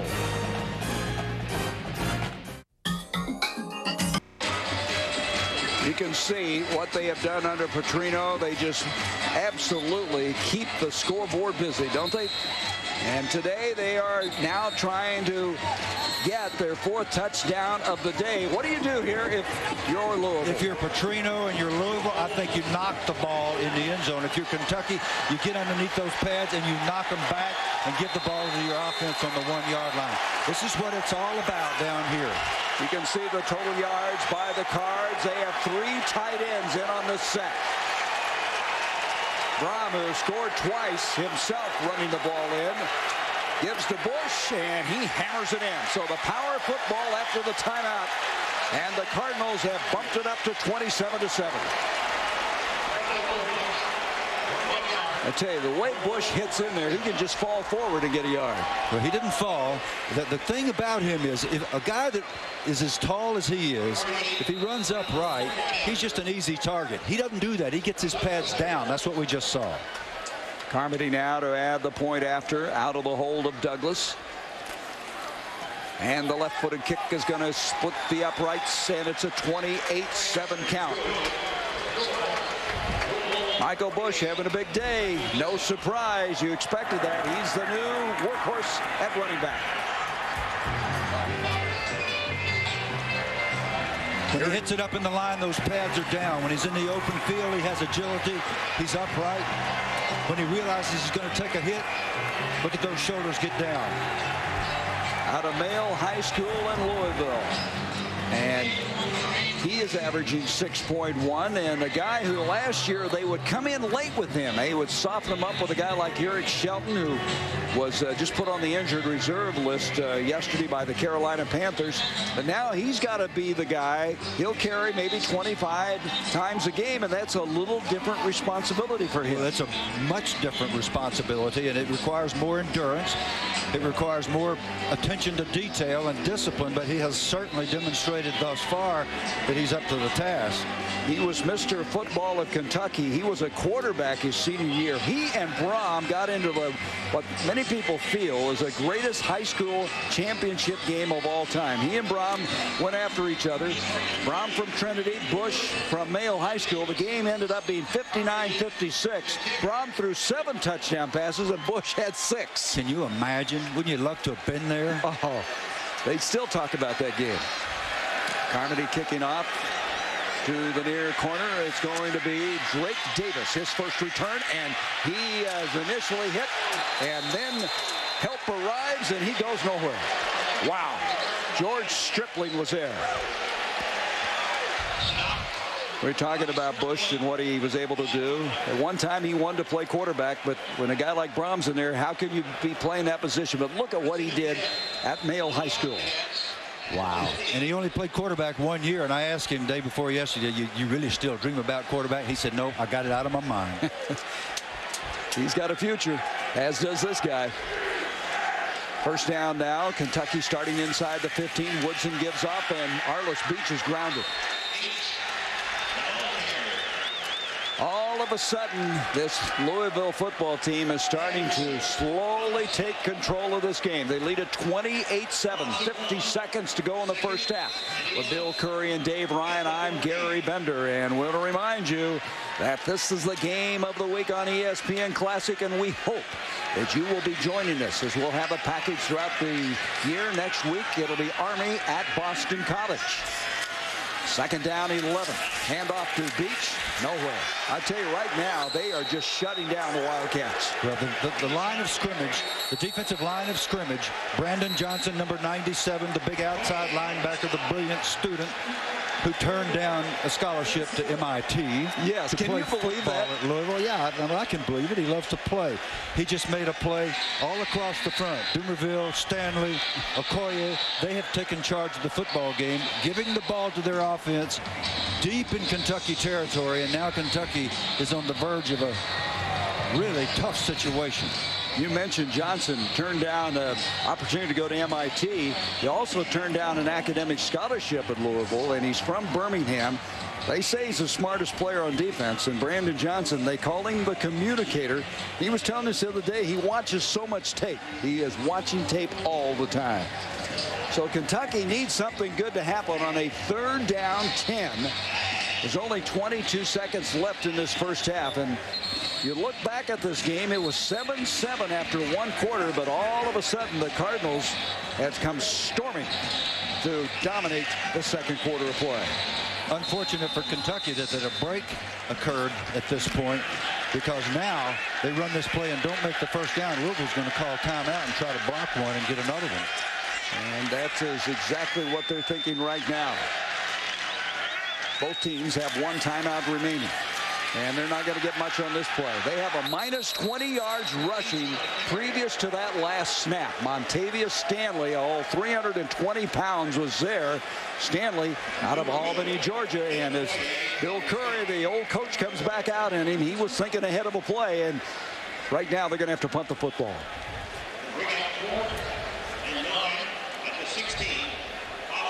Kentucky started well, Bill. Look at this. We can document that statistically. And then in the second quarter, the two turnovers and the Cardinals just starting to show why a lot of people feel. In fact, the New York Times came out earlier and said they thought that Louisville would go to the Rose Bowl to play in the BCS championship game, and they picked Michigan to be their opponent. Interesting they would do that. I didn't think that they could even aspire to that kind of thing until I saw them play late last year. They put up 70 points against Cincinnati, and they really weren't trying to run it up. They substituted. I mean, there was not an effort to throw the ball in the end zone with all those points. Now their defense is impressing me because they are the ones who took over this football game, giving the ball back to their offense on two occasions that led directly to the 2 touchdowns. So instead of a 1 touchdown lead, they got a 3 touchdown lead. Yep. Let's switch sports for a moment. The battle for the American League wild card heats up tonight on ESPN as Alex Rodriguez, Derek Jeter, and the New York Yankees take on Eric Chavez and the Oakland A's. I mean, everybody is deadlocked. The Yankees and A's and Indians, identical records. That ball almost blocked Mastate. A true freshman got it high in the air. May have hit a Louisville player. The ball is being picked up and run back inside the 15-yard line. And this is a peculiar end of this first half. That is it. We have played a half. However, we may have a penalty flag. Robert Haskins was the guy who came up with it. Let's see what this is all about. May have a face mask. Was that a weird play or what?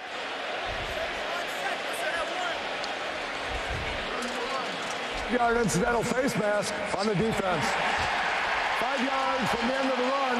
There'll be one on time down. That's right. You cannot end a half on a defensive penalty. That's right. So this gives Louisville a chance worst nightmare for a football coach.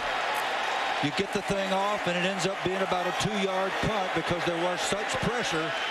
It's touched by a Kentucky player, picked up alertly by Louisville, coming back down the sideline. Incidental face mask, there it is. It's kind of hard to see who it was.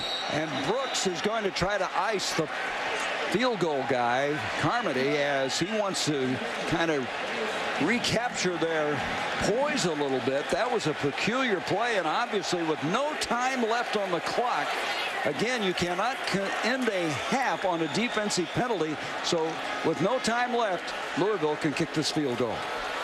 And Carmody will now walk off as they try to ice him a little bit. Carmody, the sophomore, who we mentioned set an NCAA record with 77 straight PATs, already holds 5 school records.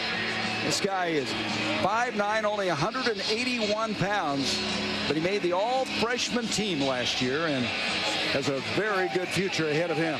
181, that's pretty big for those kickers. A lot of those guys weigh 130 pounds. Remember, though, when you played with the Colts, Lou Michaels, how big was he when he kicked? Lou didn't weigh 181. Lou is a great Kentucky player, one of the best ever, and he was a fine player for us with the Baltimore Colts previously with the Steelers, and he's a very good friend of mine. Lou's a heck of a football player. Was he left-footed? Left-footed, I thought he was, yeah. Yep. This will be now a 21-yard field goal attempt. So Carmody to kick out of the hold of Harry Douglas. Carmody during the season last year was 12 of 15. He gets this one up quickly, and it is no good. It's wide right. So Kentucky gets a reprieve. 28-7 is our halftime score, as the Cardinals with a huge second quarter led by this guy, Brian Brom, who's everything is advertised. He has certainly not been a disappointment, scoring 2 touchdowns himself. And let's go down now to Dave Ryan with Coach Bobby Petrino. Bobby, certainly a strange ending of the half with a missed field goal. Still, your team seems to have a lot of momentum. How important is that? Well, it's good. We got our defense playing in the second quarter, playing fast and pressuring the quarterback. Offense has been pretty consistent except for the one drive. Sure would have liked to have that field goal, though. How do you feel Brian Brom has handled pressure in his first start today? I think he's done a nice job. You know, they're starting to bring some blitz at him, so he's got to make sure he understands that, gets our protection set so we don't have any pressure. But he missed a couple, but other than that, he's done all right. Thanks, Bobby. Okay. All right, Dave, and we're going to take a break, and we're going to go to the studio, and we'll be joining Reese Davis and Mark May. All right, Gary, glad to have you along at halftime. That's an offensive ball coach right there. He's up 28-7. Petrino gets a freebie. Sure would like to have had that field goal. It was just 3 points. That's it. Yeah, you know, Kentucky was scrappy. I think the best news for the Cats in the first half, that's 6 weeks or so away from the start of basketball practice. It's tough because they played scrappy, just overwhelmed by Louisville. Yes, they did. And it was the interior line, offensively and defensively for Louisville. If you look at their defensive coordinator, Mike Cassidy, did a fantastic job of stopping the run, putting pressure on the quarterback of Kentucky. But here's the key. Minus 19 rushing yards for Kentucky in the first half. Louisville has 133 yards, and the reason is Michael Bush, the running back, a 250-pound running back. He's a battering ram. He's got speed and power, plus their offensive line returns 4 starters this year. I think that's the key. They're dominating the line of scrimmage and the point of attack. And Bush, much better condition. Not that he was in awful shape before, but said to be in the shape of his life. It showed in the first half. Louisville up 28-7 at the break. When we continue on the halftime report, might this be it for Jerry Rice? He wants to know exactly how the Broncos are going to use him. We'll tell you the latest on the veteran wide receiver, the greatest ever to play the game, when we continue at halftime. Louisville Cardinals leading at 28-7 with Bill Curry. I'm Gary Bender. The first quarter was tied at 7. Kentucky had taken their opening drive and scored. Louisville had, and then all of a sudden the Cardinals started to really come on. The Cardinals defense took control. Mike Cassidy, very wisely, the defensive coordinator that's done such a good job there at Louisville, took over the game by jumping the routes of the receivers of Kentucky.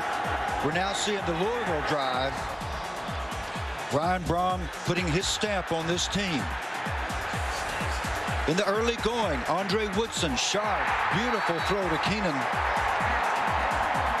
His man, yet Michael Bush takes over the game, knocking it in the end zone. And really the offensive line and the defensive line of Louisville both took over the game. You see Eric Dumerville there, number 58, sacking the quarterback, taking the ball away. The very worst nightmare of Andre Woodson. Look at this, Bill, as far as rushing is concerned. In that second quarter, Kentucky was a -31, and for the game, a -19. They cannot run the ball. Your stats after the first half brought to you by Allstate. As you can see, that's typical of Louisville, averaging 6 yards. What'd you say all year? Last year, they averaged 7.2 a play. 7.2 yards every time they snapped the ball. So the stats, and we stand corrected, brought to you by State Farm Insurance. Ready to kick off now is going to be Carmody. Back deep is Greg Davis. Davis is going to take it at the 3, comes up to the 10, to the 15, to the 20, and fights his way up to the 23-yard line. Let's go to Dave Ryan. Dave. All right, Gary, I just spoke with Kentucky head coach Rich Brooks, who said his message to his team was simple but very clear. We have to execute the way we did in that first drive when Andre Woodson led the Wildcats to a touchdown. We have to protect him and, of course, eliminate bad penalties and no more turnovers. Now, above all, what he wants his team to do is be very aggressive in the second half. Do not play on your heels, play on your toes. That's the message from Rich Brooks. They need some success, and Woodson in particular, because he got hammered. They had 5 sacks in that second quarter, Louisville did. So Woodson now trying to reestablish a little control in this game, and he's going to give off to Little, and Little not able to get much, and that's been the story as the Cardinals have shut down the running game of the Wildcats. Just remember the names: Amobi Okoye, Montavious Stanley, Dumerville, Rimpsey. The front people, which is where football is really, the old adage, that's where it starts. In the trenches. Second down, 10 yards to go. Woodson this time has a trips formation to the top of the field. Just underway in this battle for the Governor's Cup. Kentucky has lost 5 of the last 6. They'd like to somehow find a way to rally to get the Little, and Little rallies in there for a first down. He brings it out to the 35-yard line to pick up a 12. Matt Sanders, the middle linebacker from Mayo High School in Louisville, there to make the stop. But that was a very impressive burst up the middle. They are not huddling. They're calling Joker Phillips, the fine offensive coordinator, is signaling the plays in, and they're staying at the line of scrimmage. They're going to try to get a rhythm back into this game for Woodson. Try to get him some confidence. Trips formation, top of the field again. Single running back. They have Glenn Holt Jr. split to the near side. Now Woodson taking some time, changing the play. They have 5 seconds left on the play clock. Woodson scrambling around, throws, and boy, a bullet. Not finding the mark. He tried to make the connection to Tommy Cook, who couldn't come up with it. There's Joker Phillips, the guy you were talking about. Yep, Joker's taking a page out of Watson Brown's playbook. They come to the line of scrimmage. This is something Watson Brown began when he was coaching at Vanderbilt about 20 years ago. They come to the line of scrimmage, force the defense to line up, and then call the play. So they're lining up. They're getting in their formation. Woodson's directing traffic. He's taking a look, and then he's getting the play and calling it. Second down 10. Boy, you saw the strength of Woodson's arm on that last pass. Even though it didn't find the mark, he zipped it up the middle. So here he is trying to get this team back offensively after they started so well in this game. They had no success in the second quarter. Woodson lost the ball, and that'll be an incomplete pass. He started to throw. He wanted to hold up, and the ball came out. Incomplete. When I was talking over the highlights just a couple of minutes ago, I talked about the fact that Coach Mike Cassidy, the defensive coordinator for Louisville, had his DBs jumping the routes of the wide receivers. That's what happens here. Woodson thinks he's got an open man at the last instant. He sees that he's not open. He can't control the football. Third down now, 10 yards to go. Kentucky in the opening series of the second half, now at the 35-yard line. And again, Woodson checking off. 3 wideouts this time. Woodson back. Throws under some pressure. Wide open. Cook. Cook makes the catch. Tommy Cook inside the 20. And Cook down close to the 15-yard line. Here is the leader of this football team, a dynamic leader, Tommy Cook, the senior, out of Victoria, Texas. That's a 53-yard completion. But they were dropping 8 there, rushing with 3, and that's the kind of thing that should never happen, or this kind of 3-deep coverage. But William Gay is out of position. The free safety is also out of position, Antoine Sharp, which allows Cook to get loose in the secondary. Boy, Cook is really a special player on this team. They love him, a sixth-year senior. He was out last year with a knee injury. Big catch, 53 yards. Going to mark the ball. They're going to mark it at the 12-yard line. Boy, that may give the Wildcats some hope. Here's a handoff to Little bouncing forward. And he's inside the 10 to the 9-yard line. Montavious Stanley made the tackle. We talked about Cook. We mentioned he's kind of the leader. He is a leader. He's the heartbeat of this team. He paints his face once in a while. Nobody messes with him. His dad is driven all the way from Victoria, Texas, parked an RV in an RV park, and he's going to stay here all season long. He's going to come to every practice. He's a high school coach, and he knows what he's looking for. Second down now, and 7 yards to go. This time they have Holtz put to the near side. In the slot is Keenan Burton on the near side of the field. Arliss Beach is the running back behind Woodson. Woodson, quick drop, going end zone. And Glenn Holt Jr. lost the ball or something, or he couldn't turn to the ball as Holt tried to come up with it, and they could not.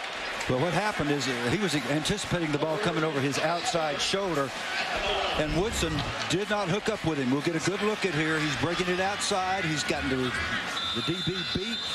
Should be over his right shoulder. Gavin Smart is caught inside, which is exactly where Smart probably should be, but the throw was errant. Third down and 7, so the ball was thrown over the wrong shoulder, as Coach Curry was indicating. Woodson now will go to the shotgun.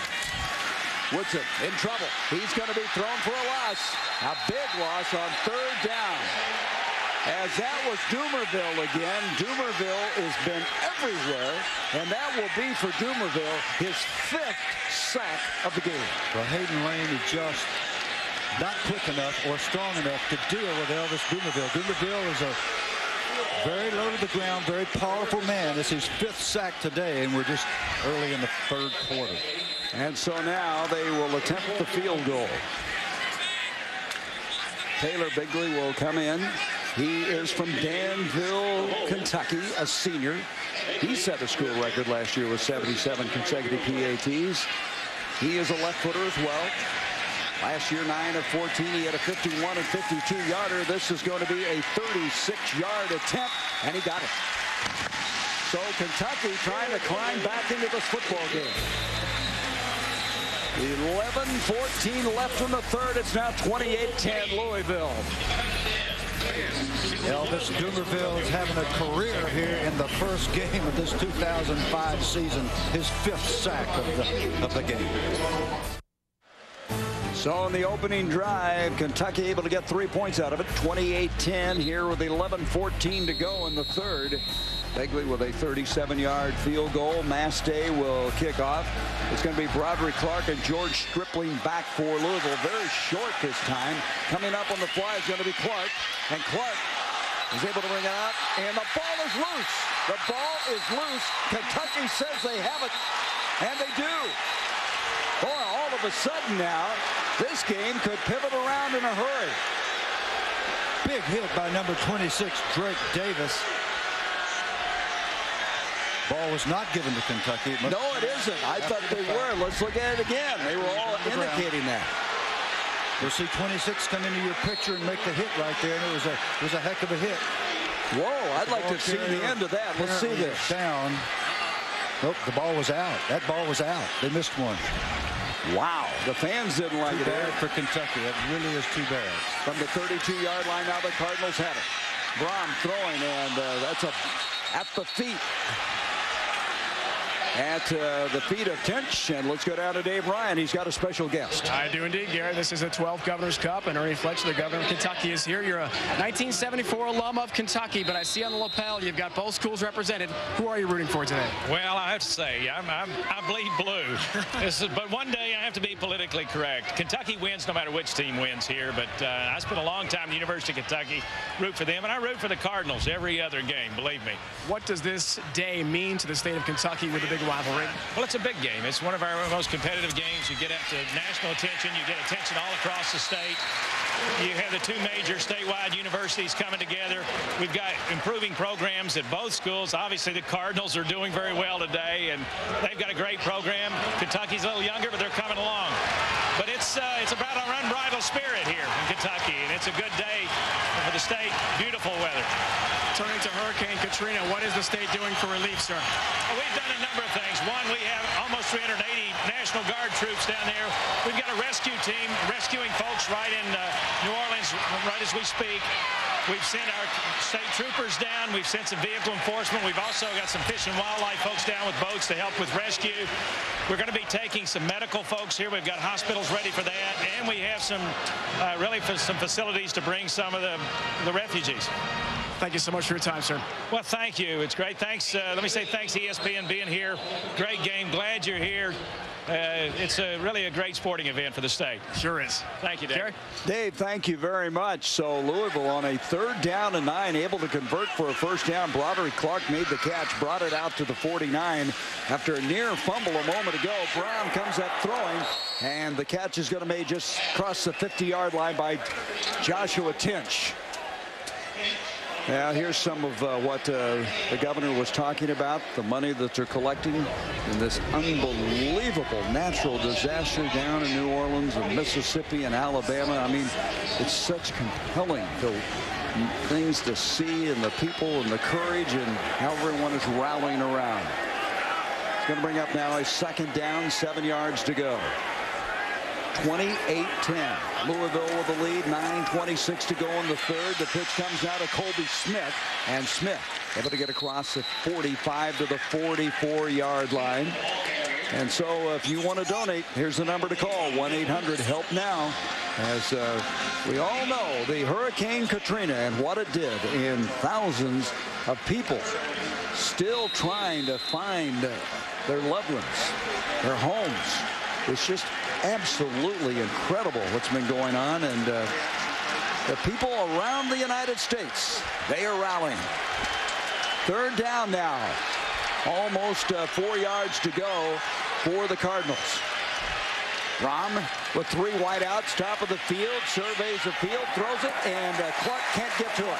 Pretty good coverage that time by Mohamed Abdullah. Mohamed Abdullah has 2 kids. 1 son, 1 daughter. They think he has a chance to be in the NFL. He's a real stabilizing force on this team, a quiet leader. He was fun to visit with. Yes, he's a delightful young man. He loves playing football. Here now is the punt by Flannery. They're going to let this hit. It'll go into the end zone for the touchback, and Kentucky kind of hanging tough here. It's a 43-yard punt. The Wildcats will get it back. They have been able to post 3 points in the 2nd quarter.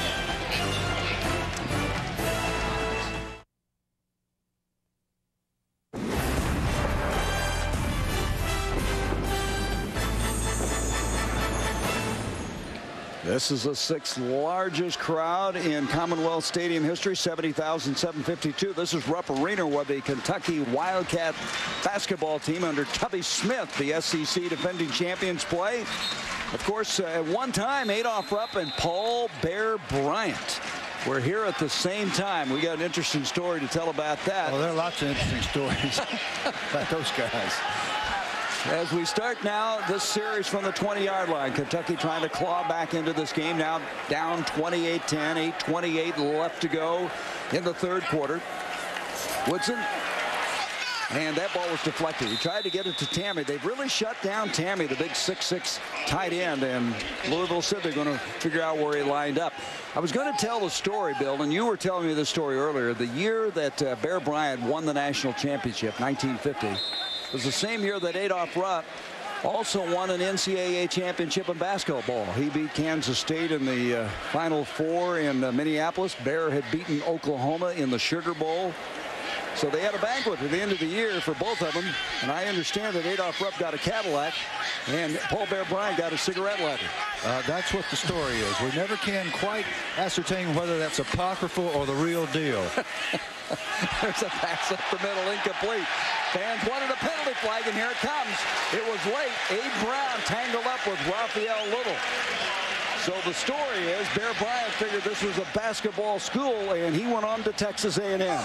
He took off to Texas A&M, where they went to a little place called Junction, Texas, and had them a football camp. And that's the stuff of legend, too. We talked about Brom's records being the stuff of legend. Of course, Coach Bryant's record, all his records are legendary, as they should be. And so now it's going to bring up a first down, the penalty, giving them the first down at the 27-yard line. So Kentucky trying somehow to get back into this football game, trailing 28-10. Pitch to Little. Little with the corner to the 30, 35. He's in the open field. He's going to cut it back to the 50. He's going to go to the 40, the 35, the 30, 25, and tripped up inside the 25-yard line. A remarkable effort by Little, 51 yards on the play. That was brilliant running, but it never happens unless the blocking at the point of attack had been crisp. And if you're Louisville, the worst thing you can do right now is to relax a little bit. Nice job there, again, by Fatu Turi out in front, blocking on 43, Abe Brown. Little showing that explosion, almost took it the distance. This guy is an exciting player. He can dunk the basketball. He has a 42-inch vertical, and you can see how explosive he is. 51 yards on the play. First down now inside the 25. There's a Little again trying to get wide this time. This time the Cardinals react. Very good defensive effort that time. Coming up with Gavin Smart. Also Antoine Sharp coming up to make the tackle. There he is. Gavin Smart, a guy who a year ago was nicked up, had a lot of shoulder problems. They're glad to have him back.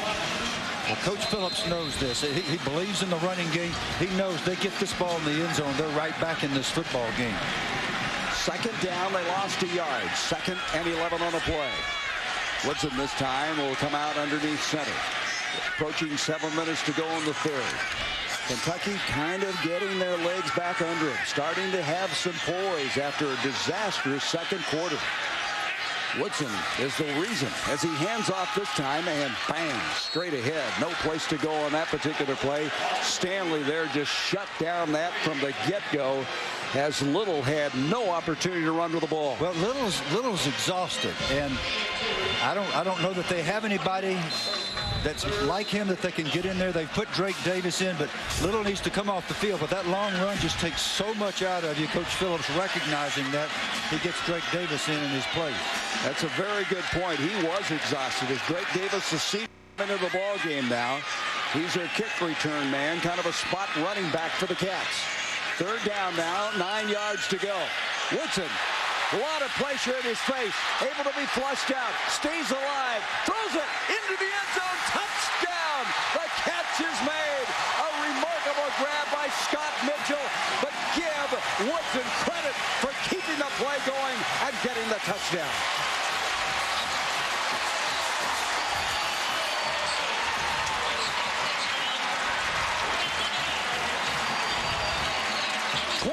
One-yard touchdown. We've got a football game. Yeah, we got 2 quarterbacks on this field, too. Brom's not the only good quarterback.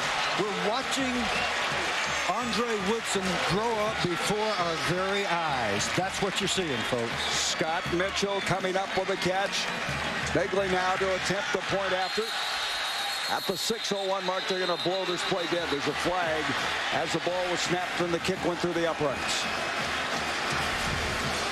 Scott Mitchell was the guy who came on the last game of the season against Tennessee, had 9 catches for 111 yards.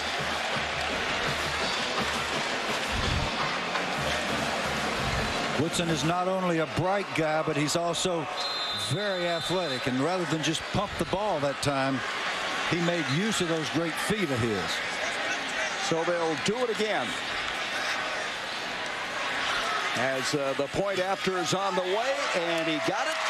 And it is now 28-17, 6:01 to go in the third. Coach Cassidy, the defensive coordinator for Louisville, said he was going to get after this young quarterback. He made him pay this time with excellent agility and a nice throw to Mitchell.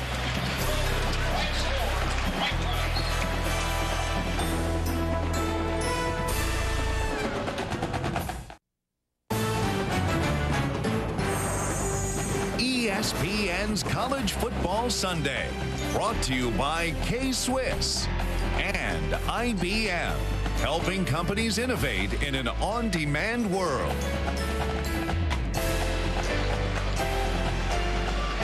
University of Kentucky campus, and they're excited here in Commonwealth Stadium because their Wildcats have come back, led by this guy. A brilliant scramble, 21-yard touchdown pass to Scott Mitchell. We'll take another look at it. This kick high into the air.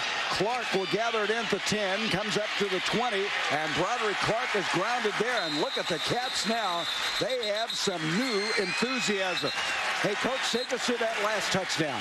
If you're going to blitz a quarterback that's athletic, you better keep contained. Everybody's coming. Safeties are coming. Contain is supposed to be maintained right out here by Montavious Stanley. He loses contain. Woodson has his time just jogging along out in the flat. Plenty of time to loft the ball to Scott Mitchell for the touchdown. We'll take another look. It's a stunt. Dumerville, the omnipresent defensive end, stunted inside. Montavious Stanley was supposed to loop out. He tripped and fell. Touchdown. And all of a sudden, Kentucky's back in it. Here's Michael Bush, who just pounds forward. He's a punishing guy. Brings it out to the 29, Braxton Kelly. We've called his name a lot. The true freshman. A guy who they said had that look in his eyes. They thought he was ready to play, and they started him today. But look at Woodson now.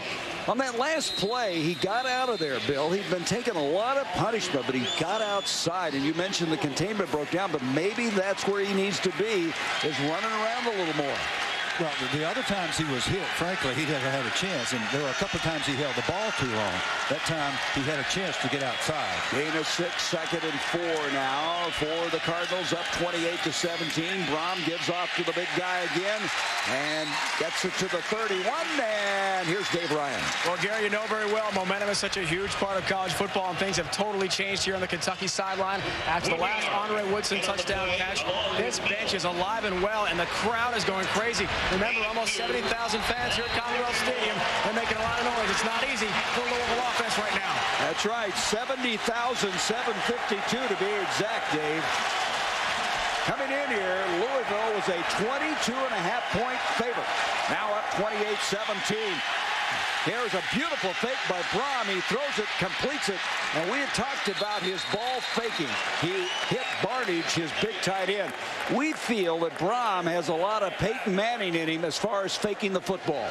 Well, he's got a lot of the Brom family in him, too. What he does is he makes the ball disappear. Great quarterbacks who are outstanding fakers can make the ball disappear from the linebackers. He puts the ball on his hip. The Kentucky linebackers respond to the run. They don't see that he still has the ball, and he just flips it out for a nice first down pass. And that exactly fooled the defense for the first down. Here's Brom back to throw on this first down. And he is able to complete it. It's Clark on the catch, 50, 45, and he'll take it to the 44, maybe the 43, a gain of 17. Broderick Clark having a big afternoon for this Louisville team. Let's go back to that play-action fake, Coach, that you were talking about. If you're a linebacker, the ball just disappeared. Where is it? Watch Brom's calm. He knows he's going to be hit. He just stands there as if he's watching the football game, suddenly produces the ball, flips it out for the first down. B.J. Parsons is the guy that made the hit. Boy, his fundamentals are amazing. He's just been doing it for a long time. First down now. Brom going to throw, and he makes the connection, and it's going to be a gain to the 37-yard line. Montrell Jones, we haven't called his name much. He comes up with a catch, a senior out of Louisville last year. Had some big plays for this Cardinal team. It's going to bring up a gain of 6, 2nd and 4. Coach Archer's going to have to take some chances on defense. As they get into Kentucky territory, there's going to have to be a blitz. There's going to have to be something that surprises Brom and makes him pull that ball down. Double tight end alignment this time for Louisville. 3:25 left to go in the third. 28-17. The Cardinals on top of the Cats. A battle for the Governor's Cup. Brom is back over the middle. He completes it to Bush. Look at this guy in the open field. Man, is he alone. He gets to the 20. Bo Smith met him there. 17-yard pickup. I mean, the earth shakes when this guy starts running with the football. First down for the Cardinals. Coach Archer did bring the strong safety blitz there. Louisville alertly picked it up. if you're going to blitz, you better get to the quarterback. And when you don't, the little check throughs come out, man coverage down in the secondary. Easy first down.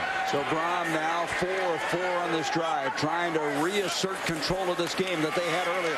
Here's a handoff to Bush, able to take it to the 15-yard line, and it's Lamar Mills, the former nose guard, now playing a defensive tackle in that 4-3 alignment from Slidell, Louisiana. You know, one of our guys that we visited with yesterday is Mike Archer. I had never been around him. I was delighted by this guy. He was so much fun and so helpful. Well, he has a, how shall I say, he's got great consistency as a coach. He's got that caustic wit that all defensive people, good defensive coaches have. He knows how to relate to his players. He was an outstanding linebackers coach for the Pittsburgh Steelers for so many years. Bush, by the way, now is 100 yards rushing. Here he goes again. And this time he's inside the 15 to the 14. B.J. Parsons out of Irvine, California, there to make the stop. The California kid, who they say they never know what he's going to do. He is unpredictable. Let's go down to Dave Ryan. Dave? Gary, really interested to hear this from Michael Bush when he met with him this week. He says early in the year, like a game today, when he has the option of putting his shoulder down and creating a big collision with a defense or heading to the sideline, he'll consciously try to avoid contact to save his body for late in the season. Now, that does not apply, of course, to a goal line situation, but we've seen it a couple times today. Pretty interesting for Michael Bush. Now Colby Smith comes in, Dave, as you speak. Back to throw is Brom. Brom over the middle, the crossing pattern. The catch is made at the 10-yard line. That is Montrell Jones. Bo Smith on the tackle. As they had a 3rd and 4, and they got the first down. Just across the 10, it'll be 1st and goal. What Louisville is doing is they're running 4 vertical routes, which is driving the defensive backs in the zone coverage deep, and then they're playing running backs and wide receivers, tight ends underneath. The linebackers drop. You can see it right here. It's a zone coverage. And coming across underneath is the receiver. They've done that time and again for the first down. So far, 9 plays, 68 yards on this drive. Hand off to Colby Smith, and Colby Smith will be shut down at about the 8-yard line. Lamar Mills again making a lot of tackles for this front defensive wall of the Wildcats. Getting up kind of slowly after this particular play. You can see Louisville finding this game slipping away now has come roaring back and establishing a very big juggernaut offense again. Good football teams answer. They're answering Kentucky's drive. 2nd and goal now from the 7-yard line. 2 receivers near side. The big tight end in motion. Handoff comes to the near side, and Colby Smith is shut down, and that's Darrell White. What a terrific play by White, the junior. They're very high on him. They have great expectations for him, and that was a big league play by him. That was a big league play by White. It was also a big league call by Mike Archer. He anticipated the outside run. He stunted White, which allowed White to beat Travis Lefew and get to the outside. And we have come to the end of the 3rd quarter as this battle for bragging rights. It's a showdown of the Bluegrass State, and both of these teams emotionally playing hard. And Kentucky, after getting shut out last year, has hung tough against this 12th ranked team in the country, the Louisville Cardinals.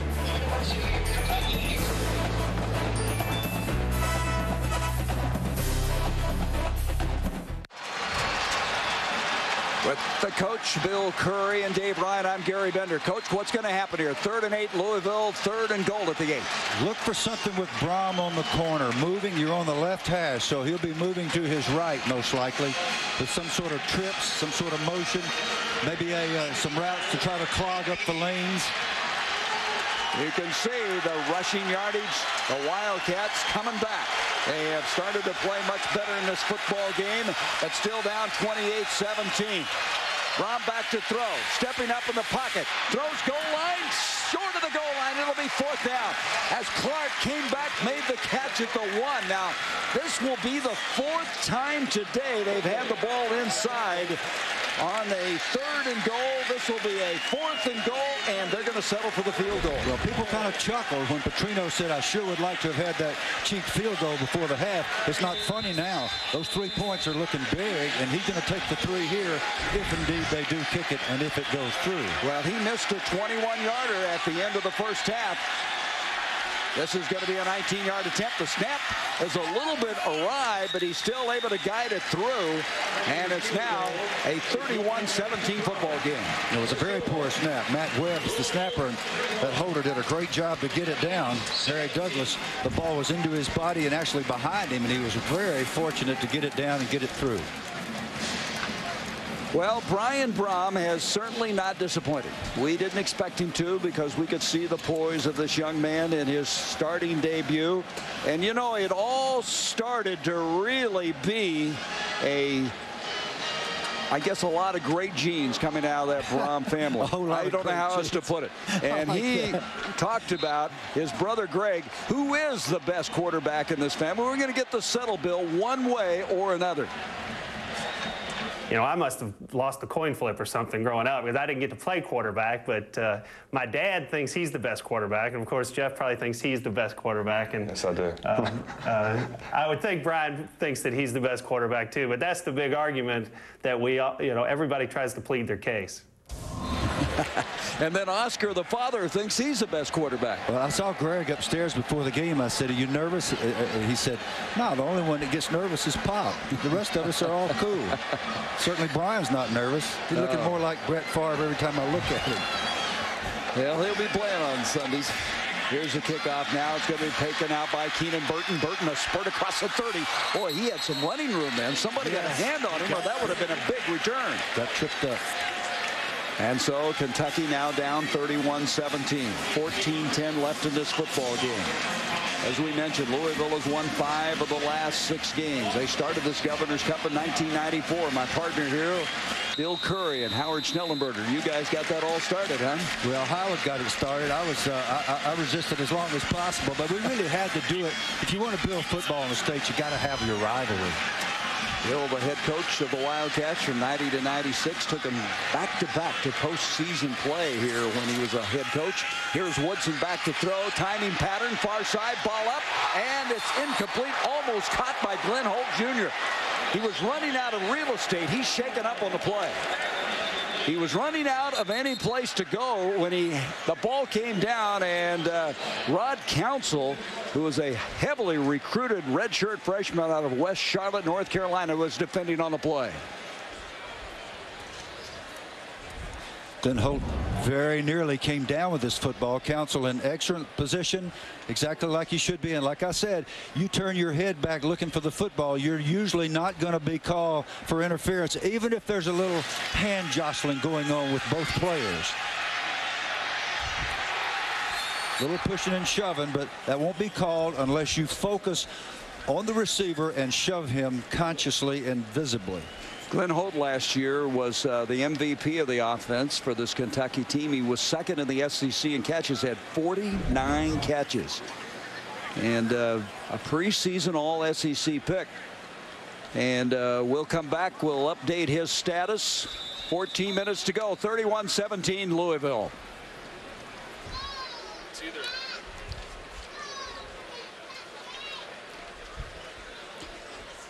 I don't know what happened there, do you? Either he banged.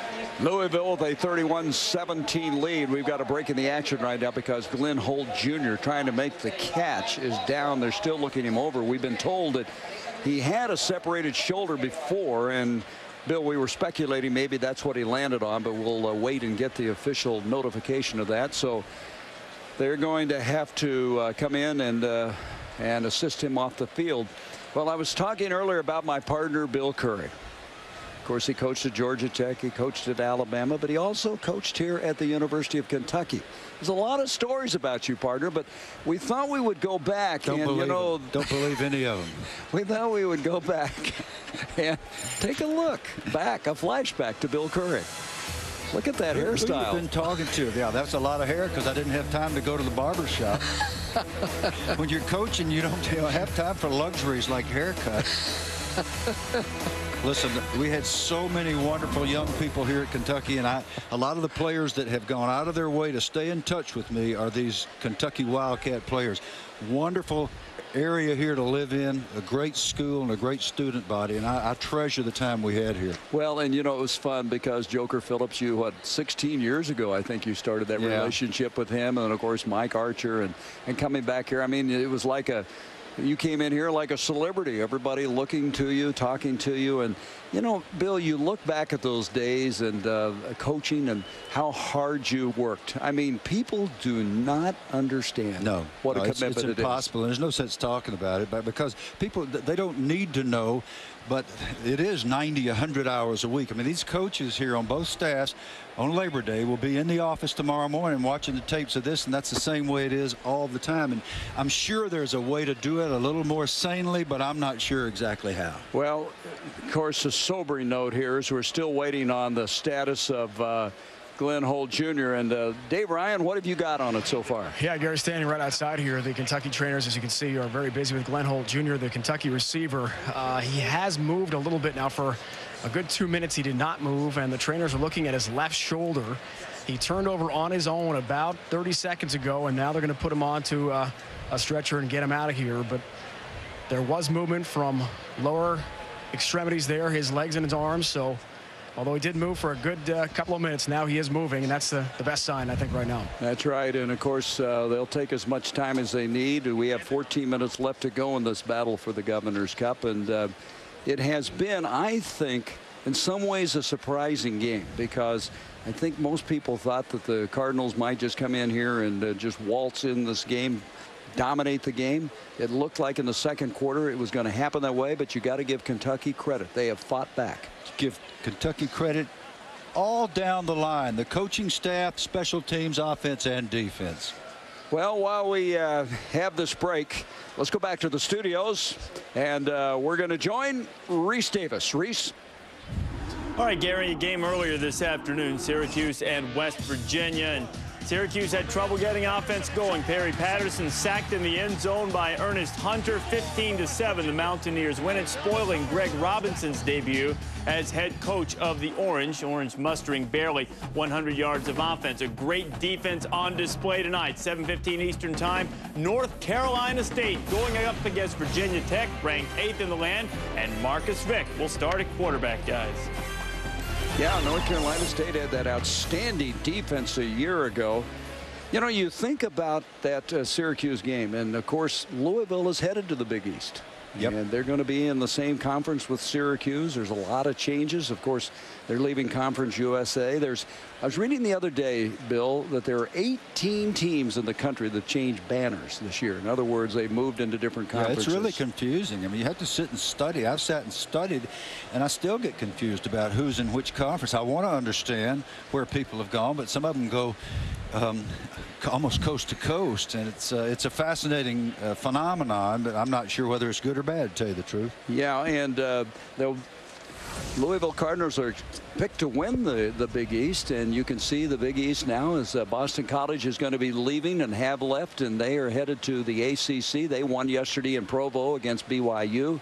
Connecticut's kind of rebuilding. They have Dave Wanstead of Pittsburgh. We mentioned Greg Robinson of Syracuse. Rutgers, a tough loss to Illinois. Yeah, that's hard. Oh, that was a hard one. And then West Virginia, they under Rich Rodriguez are always a handful. In Cincinnati, and Bobby Petrino, you can see what his record is against new conference opponents. And I think his record's good against anybody, non-conference or regular. What we're seeing there is Louisville's record, and it's not so good against West Virginia and teams like that. But Petrino's record, obviously, he's 20-5, and a really nice hand for Glenn Holt, who's a marvelous player and a leader on this team. And we just have to hope and pray that this is a very minor injury, and that maybe he just got his bell rung a little. Rich Brooks had walked all the way across the field to see his player. Now he's headed back to the near sideline, and appreciative fans here as Glenn will go off the field.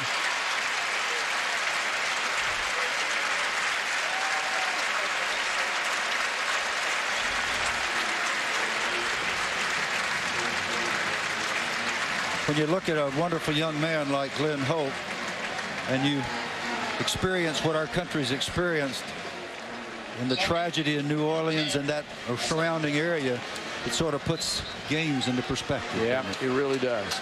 Rich Brooks, of course, built Oregon into a national power. He was there 18 years, a couple of years, the head coach of the St. Louis Rams, and went to Atlanta, was the defensive coordinator on that team that made it to the Super Bowl. Second down now, 10 yards to go as we pick up the play.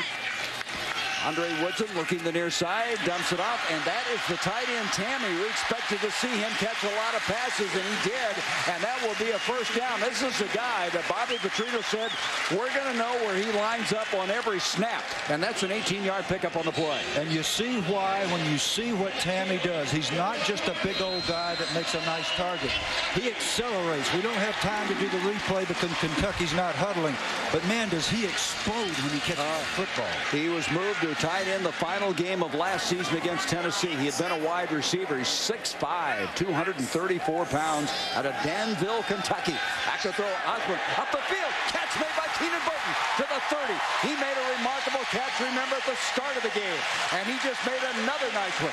William Gay defending. Burton comes down with the football. 34-yard gain. And Kentucky still battling back in this game. Keenan has a very nice feel for running the routes. But I got to tell you again, I've said this again and again, Andre Woodson has a gifted arm. That means he has an uncanny knack for throwing it to the right place. Not every single time, but most of the time. He is growing up before our eyes in this game, which bodes well for Kentucky. First down now. Woodson, play action, pulls it out. Double pumping, throwing in the end zone. Back there, Scott Mitchell. Oh, he had it deflected, or he might have made the catch. He made a rookie mistake. The mistake he made, he had his man. He hesitated a tenth of a second too long, and he allowed the Louisville defender to get underneath the route and get a piece of it. We're going to get a chance to look at it here. Here's Mitchell wide open. What he does is he allows Brandon Sharp enough time to just take one more step backwards so he gets a piece of the football. Brandon Sharp, part of that brother combination. He's the free safety out of Jacksonville. These two guys have played football together for so long, the two Sharp brothers, and he made a very good play there, keeping Mitchell from catching a touchdown pass. Second down 10. The blitz is coming. They're coming after Woodson. He throws it over the middle, complete to Little. Little the 20, and he's gathered in from behind at the 18-yard line. Montavious Stanley on the tackle. When you hear people talk about zone blitz, and again, it's almost impossible to get replays here, but blitzes come from every direction. Safeties are coming, a corner comes, but Montavious Stanley, the defensive tackle, dropped off as if he were a linebacker. He's the guy that ran down the screen. Otherwise, that thing walks in the end zone. They're going to mark the ball at the 19-yard line. First down. Arliss Beach now is coming at running back. This is Beach with the football, and he's able to get to the 15. A gain of 3. It'll bring up second down. The crowd really excited right now here in Commonwealth Stadium. 6th largest crowd in this stadium history. Well, you can accuse me of bias because Joker Phillips is like my little brother. I can't help it. We were just together so long, but he has done a marvelous job not only of organizing this offense, but bringing his offensive units' confidence back onto the field in the second half. First down now at the 15-yard line for the Cats. Approaching 12 minutes left in this football game. Woodson with the hand signals to the near side to his wide receiver. Now he's going to call a timeout. He was running out of time.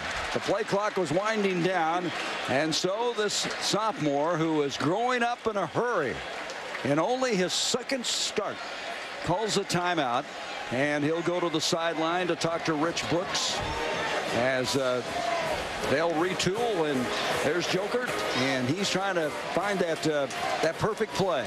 Well, my son called me night before last. He said, you got to calm Joker down. I've been talking to Joker, and he's uptight. So I see Joker yesterday. I said, how you doing? He said, I'm just calm as I can be. Here's Woodson again, throwing marvelous accuracy to Tommy Cook. Break and contain here when he senses that he's got an opportunity for the easy touchdown pass to Scott Mitchell. And another beautiful throw pulled down by Keenan Burton. And I say again, this is the only way you learn. You got to get out there where they're shooting with real bullets. You got to be the man. You got to get your teeth knocked out, and then you got to learn to get up again and again. Football is just like life. Well, you can see now they have gotten up. Last drive, 80 yards and a touchdown. This drive, 6 plays, 60 yards. Rich Brooks said, I'm waiting to see what kind of a football team we have. He says we're improved athletically. We're better team speed-wise, but we're so young. He was just anxious to see how they would respond, and he's got to be happy at this stage of the game. They have come back. Woodson underneath center this time, has Little come in motion, sticked at it from the shotgun. Woodson looking to Little, then dumps it. Tammy's got it, touchdown. Tammy with that big paw of his, run up one-handed the ball, 15-yard touchdown against Brandon Sharp. And you can see why Louisville was concerned about this tight end.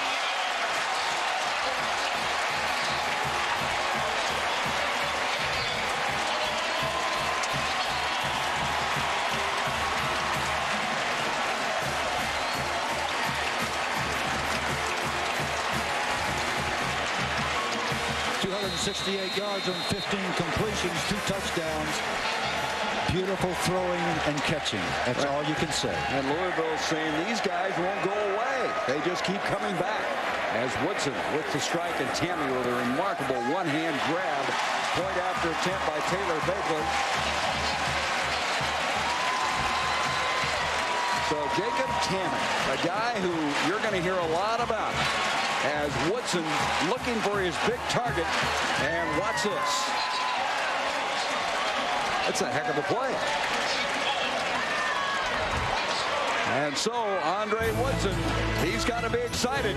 All of a sudden, he's finding some success.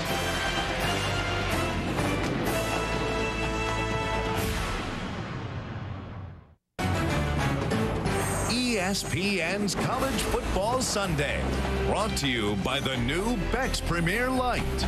Life beckons. This place is rocking. Kentucky down 31-24, kicking off. Kentucky's had 6 plays of 20-plus yards in this game. It's deafening here.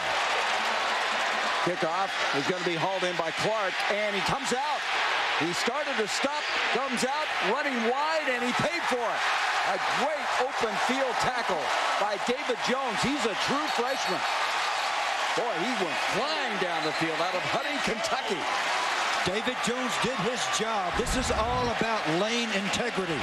A big mistake by Clark, but sometimes these things end up being productive because he can break, contain, but not with the young Jones staying in his lane, doing exactly what he's supposed to. And Tammy, who caught the touchdown pass, is excited. We have also a penalty against Louisville.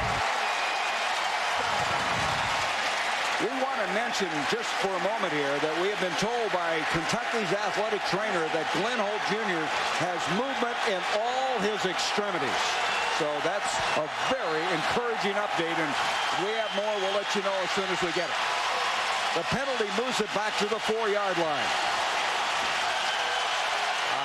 11:44 to go. Ryan Brom gives off to Bush, and he runs into a brick wall.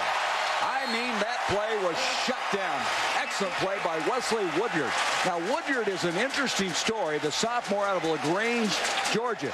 He got hurt last year. He broke his leg.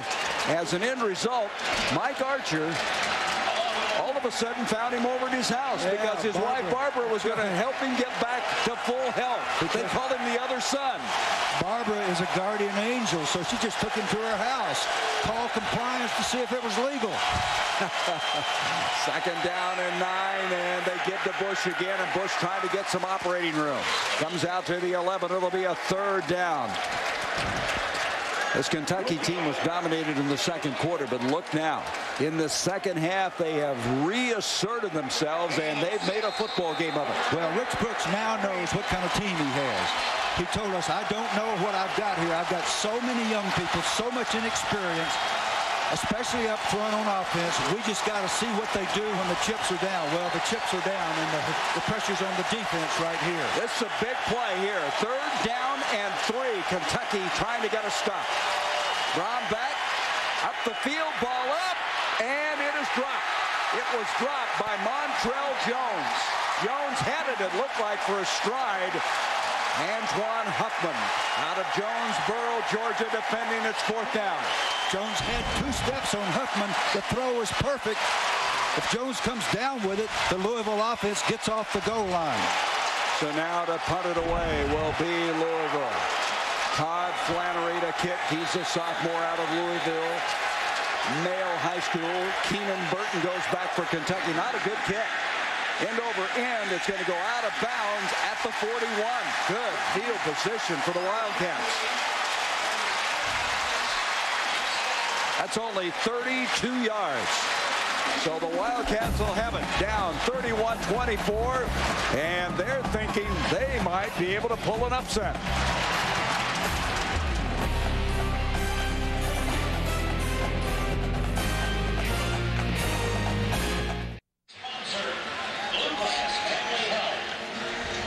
So Kentucky has cut it to 7. 10-12 to go in this football game. A poor punt by Louisville, and the Wildcats have great field position. Gary, nobody is sitting down. You and I are not sitting down. No, we haven't. Everybody's standing. This has ended up being a remarkable football game. 1st down now for Woodson. Looks like they're creeping up to blitzing. The ball comes through his legs. All of a sudden, it's picked up by one of the running backs. And Biengi, Alexi Biengi, saved it. I don't know what happened there. Do you? It looked like the ball was snapped between his legs. What happened? The ball never got up. This happens sometimes. It slips out of the center's hand. He slaps it on the wrong count. The quarterback's not expecting it, and it bounces backward. That is a huge mistake. Yeah, and that was Beach instead who saved it. I had the wrong guy, but it was Beach who came up with it, saved it, but they lose yardage. It's now 2nd and 22. Back to their own end of the field, the 45. That could be big. Matt McCutcheon, the center, the worst kind of mistake, and I've done it myself. It's a terrible feeling. Yep, you were the center for Johnny Unitas for so many years with the Colts and also the Packers. Here's a flip pass to Keenan Burton. Helmet comes off as he gets across the 45 to the 47. Amobi Okoye over there to make the tackle that time for the Cardinals. I'm really impressed with the pursuit of the Louisville defensive linemen. Those screens look like they're going to go a long way for Kentucky, and then all of a sudden coming from inside out, a big old defensive lineman who's dropped into coverage, who's taught to run to the football. Mike Cassidy teaches his Louisville defense, you run to the football 100% of the time, and they've saved some big plays. 3rd down now and 19 yards to go. Woodson this time for the gun. He has 3 wideouts. Woodson stepping up. He's in trouble. He's going to go down. This is what we were seeing in the first half. He would take too much time. That's 6 sacks in the ballgame for Goomerville. He had 10 all of last season, Bill, and he has 6 today. Yeah, everybody knows that's called a coverage sack. And it's hard to see the coverage at this field because of the camera levels that we have and that we don't have. But you can see down the field that nobody's open. So he wisely pulls the ball down and has to eat it. Montrell Jones goes back. It's going to be Nash Day, the true freshman, to punt it away. So Goomerville has had a big day. The senior out of Miami. This punt, returnable. Jones, hit and drop. Boy, I tell you, Kentucky special teams are flying around. Steve Ortmeyer, as the special teams coach, has got to be happy with that. 36-yard punt, no return. We asked yesterday, who are the guys that really smoke, that really get down at Gunner? Drake Davis is one of the names that he mentioned. Big play by Davis there, and that was a huge series for the Louisville defense. What a great job they did, and yes, they got some assistance because Kentucky's offense made a huge mistake. But Louisville capitalized and absolutely slammed the door, threw them for a loss, and now their team's back out with decent field position. Louisville with the football at the 23. Bush is in the backfield. Montrell Jones will go in motion to the top of the field. Brian Brom trying to get something going. Play action, rolls out. Up the field, incomplete. Trying to hit his receiver at the 35-yard line. That'll bring up a 2nd down. That was Broderick Clark, the intended receiver, off his hands. It'll stop the clock with 7:43 left to go. We've talked about coverage sacks by the Louisville secondary when they just blanket the Kentucky receivers. What we're seeing here in the second half is much tighter coverage. Antoine Huffman was running stride for stride that time and was able to tip the ball away. You weren't seeing that the first half.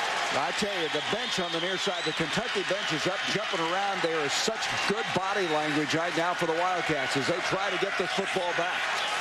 Second down 10, 3 wideouts on the play. Brom being flushed out, being chased. He just got rid of it. He looked up, and all of a sudden, he had Adrian Grady, a redshirt freshman, in his face, a guy who they think has been a huge surprise for them. Travis Day, number 94, does lose contain, but what we're seeing here is a Kentucky defense that's now playing inspired football. Brian Brom is getting the test that everybody wanted to see him get. Third down 10. Boy, this place is absolutely in bedlam right now. Brom on 3rd and 10, stepping up, throws up the field, too tall, couldn't make the connection. They're going to have to punt it away. Clark, the intended receiver. Coach Mike Archer, dealing with the #1 offense in America, decides to go with man-free coverage here. Not much of a pass rush, but again, tight coverage. The guy was actually open enough that it could have been a first down. Carl Booker was running in pursuit, but Brom uncharacteristically missed him. Blannery has it blocked, partially blocked. His last punt was a poor one. They're going to get away from it, and it's going to roll out at the 33. And Blannery, the last 2 times, has had difficulty, to say the least. So Kentucky with even better field position this time as they take over at the 33. Last year they had 4 block kicks, and they got a piece of one there. And who got the block? Guess who? Number 18, Jacob Tammy. That's what athletes do. They get these little angles. They reach up and take the ball off the punter's foot. Little in the backfield. He goes in motion. Woodson trying to capitalize on this at the 7:21 mark. He throws near side. The catch is made. That's Mitchell. Scott Mitchell now playing due to the injury to Glenn Holt Jr. Mitchell had the touchdown catch you might recall earlier in this game. It's going to bring up 2nd down and still 3 yards to go. Rich Brooks is finding out a lot about his football too. Yeah, well, Bobby Petrino is getting ready to find out about his too. Receivers wide left and wide right. Here is Woodson now changing the play. 10 seconds on the play clock. Gives on a handoff up the middle. And this is going to be Beach fighting his way all the way to the 10. Let's see where they mark him out of bounds. What an effort by Arliss Beach, their power physical running back. They're going to mark it at the 7. That's a 19-yard pickup on the play. What a beautiful play call. This is a nice trap. You see the guards pulling and kicking out. Trey Williams kicking out. Arliss Beach breaking tackles, ripping, driving down to the 10-yard line. So Beach, a guy who was hurt most of last year, the leading rusher in 2003, and coming in and impacting this game. 1st and goal now at the 7-yard line for the Cats. 6 minutes, 37 seconds left. 31-24. Louisville with a lead, but the home faithful here seeing their Wildcats play them on an even keel this entire second half and with a chance to pull an upset. Here is Woodson now wanting to throw in zone. Mitchell, the intended receiver, but they weren't on the same page that time. Well, they were on the same page, but there was a defender just between Woodson and Mitchell, and he just decided to throw it away rather than take the chance on trying to loft it in there and getting it plucked. You can see the second half numbers on Woodson. Woodson, the sophomore out of Ratcliffe, Kentucky, North Hardin High School. And I can see why Rich Brooks said he's as fine a passer as I've ever been around. And the guy has brilliance ahead of him. Beach is in the running back department. They have this time 5 wideouts. Tammy is split out as a tight end. 2nd and goal from the 7. It's going to be a run by Woodson. 5, fighting for the goal line. He's just denied. That was a quarterback run from the get-go. Now the ball comes out. Louisville says they have it. And they do. Brandon Johnson came up with it. Boy, that's a remarkable turnabout. Woodson was fighting for the goal line. The ball came out. Now let's see if this stands. They're pointing the other way. The very fundamentals that we talked about that Woodson understands are the most important part of his progress involve ball security. For the third time today, he has not taken care of the football. It comes out. It is definitely out. And it rolls fortuitously right into the hands of Brandon Johnson. What a major change in this football game. He was getting ready to go in, and they could have tied this football game had he scored and kicked the point after. Now the ball resides inside the 2 for Louisville. And the pressure goes back on the Kentucky defense and the Louisville offense. Bush is the running back. They're going to wedge it out with him, and he dives forward across the 5 to about the 6-yard line. Boy, what a big, big turnover that was. All 3 of them have involved fumbles by Woodson. And again, I bring it up only because he brought it up. He said to us, what I must do is learn how to protect the football so that it's not knocked loose. You can see Rich Brooks explaining the plight of what happened there. The Wildcats now trying somehow to get the football back. Still a lot of time left. 5 minutes and 48 seconds left. Hand off to Bush. Bush trying to go wide, getting ground. He's not going to do it. Now he fights forward and gets close to about the 9. He's still about 3 yards short of the first down, and some pushing and shoving going on. Lamar Mills is down there. I tell you, Lamar Mills has played a strong game today. He has, but I'll tell you, that Bush is some kind of football player. He was not going to be denied. He was dragging Mills and scratching and biting. He turned a 3-yard loss into a 3-yard gain, which is very significant. Now Louisville has a chance to make this first down, and I need not say they desperately need it. 3rd down and 4. There is Mills. We had an interview earlier with his dad. Dave Ryan had a great talk with him. Right now, Louisville's 0 for 3 in their last 3 down conversions. This time on a 3rd down, they got it. Beautiful comeback catch by Montrell Jones. They needed 4, and they got 4.5. Well, I'll guarantee you, Montrell walked over to Brom on the sideline. He said, man, I owe you one, because Montrell could have come down with another one. Look at the pocket presence. He knows he's going to be drilled. Roger Williams is coming hard. Good concentration and a nice catch. That was Huffman over to Montrell Jones for the first down. Jones, beautiful execution. Jones is the senior. He has been around last year catching 37 balls. First down now out at the 13-yard line. 4 minutes and a half to go. Bush again, kind of seeking a place to go. Bounces to the 15, to the 16, and let's go back down on the sideline. Here's Dave Ryan. Oh, Gary had a bird's eye view of that Brandon Johnson strip of Andre Woodson, an incredible play that has turned this game completely around. It was a great call by the officials. He's just plucked it clean. Keep in mind that Johnson's a huge NFL fan. He tapes all the NFL games on his satellite back home at Louisville on the campus, and what he loves to do is watch them all. He'll review game tapes and break down players. He says the most complete NFL defenders, Derek Brooks of the Tampa Bay Buccaneers, just made his own NFL highlight film with that play, guys. And amazingly, Dave, as we mentioned earlier, he had a chance to go to MIT. Here we go. 2nd down and 7. Bush again. Bush running into a lot of traffic. Able to wedge it out to the 20-yard line. Jay should make that. B.J. Parsons made the tackle. You remember I said to him, oh, you like Derek Brooks? Well, you know, he had to turn down an academic scholarship to play football. He said, I did too, to MIT. My mouth fell open.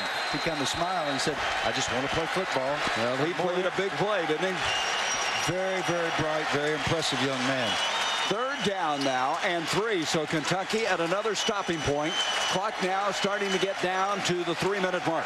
These plays right here determine seasons. Arne's the tight end will come in motion. Brown gives to Bush. Bush has got the first down. He's straightened up, but he won't go down. Look at him. He just absolutely will not be denied. Gets across the 25 to the 26. And that's Woodard on the tackle, but it's a first down. Woodyard stuck him, stood him up, and you think, okay, that's it. Wrong. He bends those knees, lurches forward, takes that great athletic ability, and ends up making the first down. 127 yards. He had 137 in 03, but what a workhorse he is. This has been a physical, demanding, emotional battle. And right now we have another Wildcat down on the field right now. It's Lamar Mills. Earlier, Glenn Holt Jr. was hurt. I mean, these guys are selling it out. They're giving it all they've got in this one. Well, Lamar Mills has been valiant, as was Holt in the football game. I mentioned a few minutes ago Bobby Petrino's getting ready to find out what kind of team he has. This team has taken it off the 1-yard line, and yes, they got a nice play by their defense to get the ball back, but they have hammered out 2 first downs out to the 27-yard line, and that is how you establish championship football. That's what Coach Petrino would have expected from his offense. Kentucky next week will play Idaho State here. On the other hand, Louisville has an open date, and then they will host Oregon State. So Rich Brooks, his team down 31-24, 2:58 left in the ballgame. Myron Pryor is going to come in now. Pryor is one of these young guys that Rich Brooks has recruited. He is what you call a gray shirt. He enrolled in January, so he's really a true freshman, and he's come into the ballgame replacing Mills. So we have a first down now, and we're talking about Michael Bush. The fact that last year he was the guy that came in late in the game, but he has been the man. I mean, all day long running the football for this Louisville team. And this handoff goes to Colby Smith. He bursts into the open, and he's to the 50. They try to strip the ball as he takes it to the 48-yard line. Mohamed Abdullah over to make the tackle, a 25-yard gain. I think everybody was looking for Bush, and Brom did such a good job faking it that Smith all of a sudden was in the secondary. This is what you call prestidigitation. Great quarterbacks make the football disappear. You make the football disappear. Look at him fake to Bush. Everybody's watching Bush, and you cut back against the grain with a nice trap kick out. Colby Smith exploding, almost creased that thing to go to distance. Great job up front by Louisville. We have another Kentucky player down. I'm telling you right now, the heat, it was in the 80s today. You wonder if that isn't starting to have a big impact in this football game. That's Myron Pryor, the guy who just came in, though. He is the freshman out of Eastern High School in Louisville. He's coming off. I don't know if the leg cramps are starting to come into play this late, but I tell you, Bill, this has been a terrific football game. However it turns out, there have been 2 tremendous efforts by a bunch of guys. And you know, I haven't seen anybody kicking and spitting and all. I've seen them helping each other up. I've seen the right kind of sportsmanship among the players, and that's usually the case. Yep. It's still very warm here, and this rivalry, the battle of the Bluegrass State for the Governor's Cup. And last year it was all Louisville winning 28-0, but this time Kentucky has fought back. First down, 10, clock running, 2:20 left. Rom to Bush. Bush, as he got the handoff, almost had it stripped, but so strong he kept it.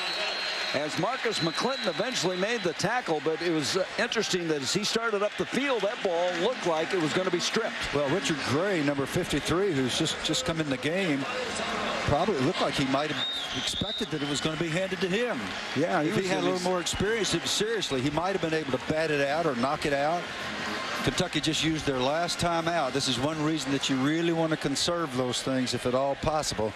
So it'll be the last time they'll get a chance to stop the clock.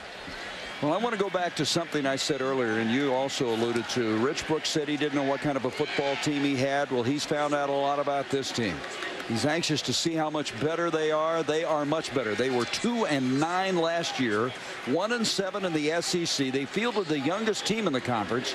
They showed progress late in the year. They beat Vanderbilt and came within 12 seconds of a stunning upset of Tennessee. Yes, they did. And so they've come in here and they have given the Cardinals all they've wanted here today. And so I think Rich Brooks can say to this guy, Andre Woodson, hey, we've got a future ahead of us. We're going to win some football games. Well, Andre's feeling real bad right now, and he's probably going to blame himself for a lot. And Coach Brooks is already over there encouraging him. He was hard on him when he came off the field. And once you're hard on a very conscientious young man, especially one as bright as Andre, then you got to get over there and say, oh, it's going to be okay. Get ready. We're going to get this ball back, and maybe you get to go back in the game and try to win it for us. So we come to a 2nd down and 10 now for Louisville. Louisville has to get the first down, Gary. Barnage comes in motion. As we mentioned, Kentucky with no timeouts left. Brom on a half roll, throws it and threw it short. And that pass intended for Colby Smith. One of the few times we've seen Brom throw an errant pass. And it's going to bring up a 3rd down. Absolutely brilliant call by Bobby Petrino. It's exactly what you want to do with your poised quarterback who never misses that throw, right? Well, Brom proves that he's human. He's not perfect. He's not going to make every throw. So this now becomes very interesting at 3rd and 10. This could be the game. 3rd down 10. If Kentucky doesn't stop them here, they may be running out of time. 2 minutes, 7 seconds left. Bush in the backfield along with Brom. Gives to Bush. Bush straight ahead. He's got it. He's got the first down. Oh, has this guy been outstanding? There's a flag on the play. He's inside the 35. A gain on the play of 14. Carl Booker made the tackle. I tell you, Bush has just been a battering ram all day long, just punishing everybody and showing that he's in tip-top shape to play as many minutes and carry the ball as much as he has today. Yes, he's a great football player, but he's got a great play call. On the defense, 12 men participated, 15 yards from the previous spot. What a terrible mistake. Yeah. What a terrible mistake by the University of Kentucky. Substitution error, too many players on the field. Had they stopped Bush, it would still be walked off. Now, let me say this. Louisville still has to make another first down. They cannot just take a knee and run this clock out. You can get about 1 minute and 50 seconds off the clock when the opponent has no timeouts. So they'll have to run a couple of plays and try to make a first down, which means there's always a chance the ball can be knocked loose. Line of scrimmage, the 33-yard line of Kentucky. That was a great play call by Petrino. That was really smart. What did we say earlier? He might be as good a play caller as there is in the country. As you see. Barnage will come in motion now for the Cardinals. Brom, Bush, to the 20, to the 10, to the 5, touchdown. And this guy, when he took his time, showed the patience, showed the footwork, and then bang, he was off and running for 33 yards. There is a flag on the play. It's going to be an illegal procedure. They're going to bring it back. Boy, is Bush something, though. I mean, he's not just big. This guy can run. He can fly. I mean, a guy with this kind of physical ability. Only 6 on the line of scrimmage offense. 5 yards, repeat, first out. The rule is that you must have at least 7 men on the line of scrimmage. You can have more than 7. You cannot have less. Louisville made and that was a huge mistake. So both teams are getting tired here, and they're making the kinds of mistakes that you won't see later in the year. Substitution error by Kentucky, and now Louisville makes a formation error on a touchdown run that would have absolutely iced this thing. Now they got again to try to make a first down. Bill, that's a very good point. There's no question that when you get tired, it really does affect what you're doing. What was it? Your former coach Vince Lombardi says fatigue makes cowards of us all. Cowards of us all, but I got to tell you, they could take a knee now and run this out because it's down to 117, and they got an extra down out of that situation. They don't have to hand it off here. So Barnage will come in motion, and Brom is going to give it to Colby Smith as they've gotten Bush out of there. Bush looked like he was spent, that he had given everything he had, and now the clock running. And as we mentioned, Kentucky does not have a timeout, so they cannot stop the clock. Yeah, I'm surprised they ran that play. That was a risk. All they got to do is take a knee now. Well, Bill, this has been something, though. I'm telling you, we came in here, we found out that Louisville is going to be a juggernaut again offensively. We found out, though, that Kentucky is no pushover.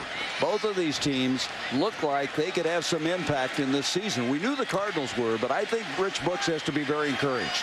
Well, I think he is, for sure. 2 veteran coaching staffs fighting it out on the field, the players fighting honorably.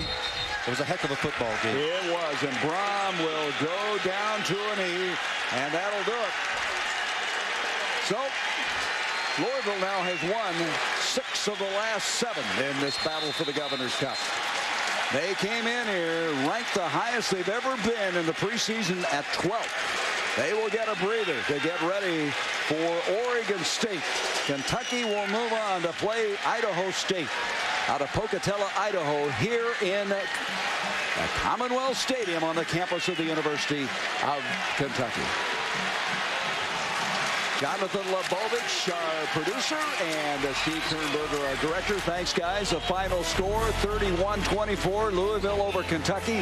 For Bill Curry and Dave Ryan, I'm Gary Bender. This has been a presentation of ESPN, the worldwide leader in sports.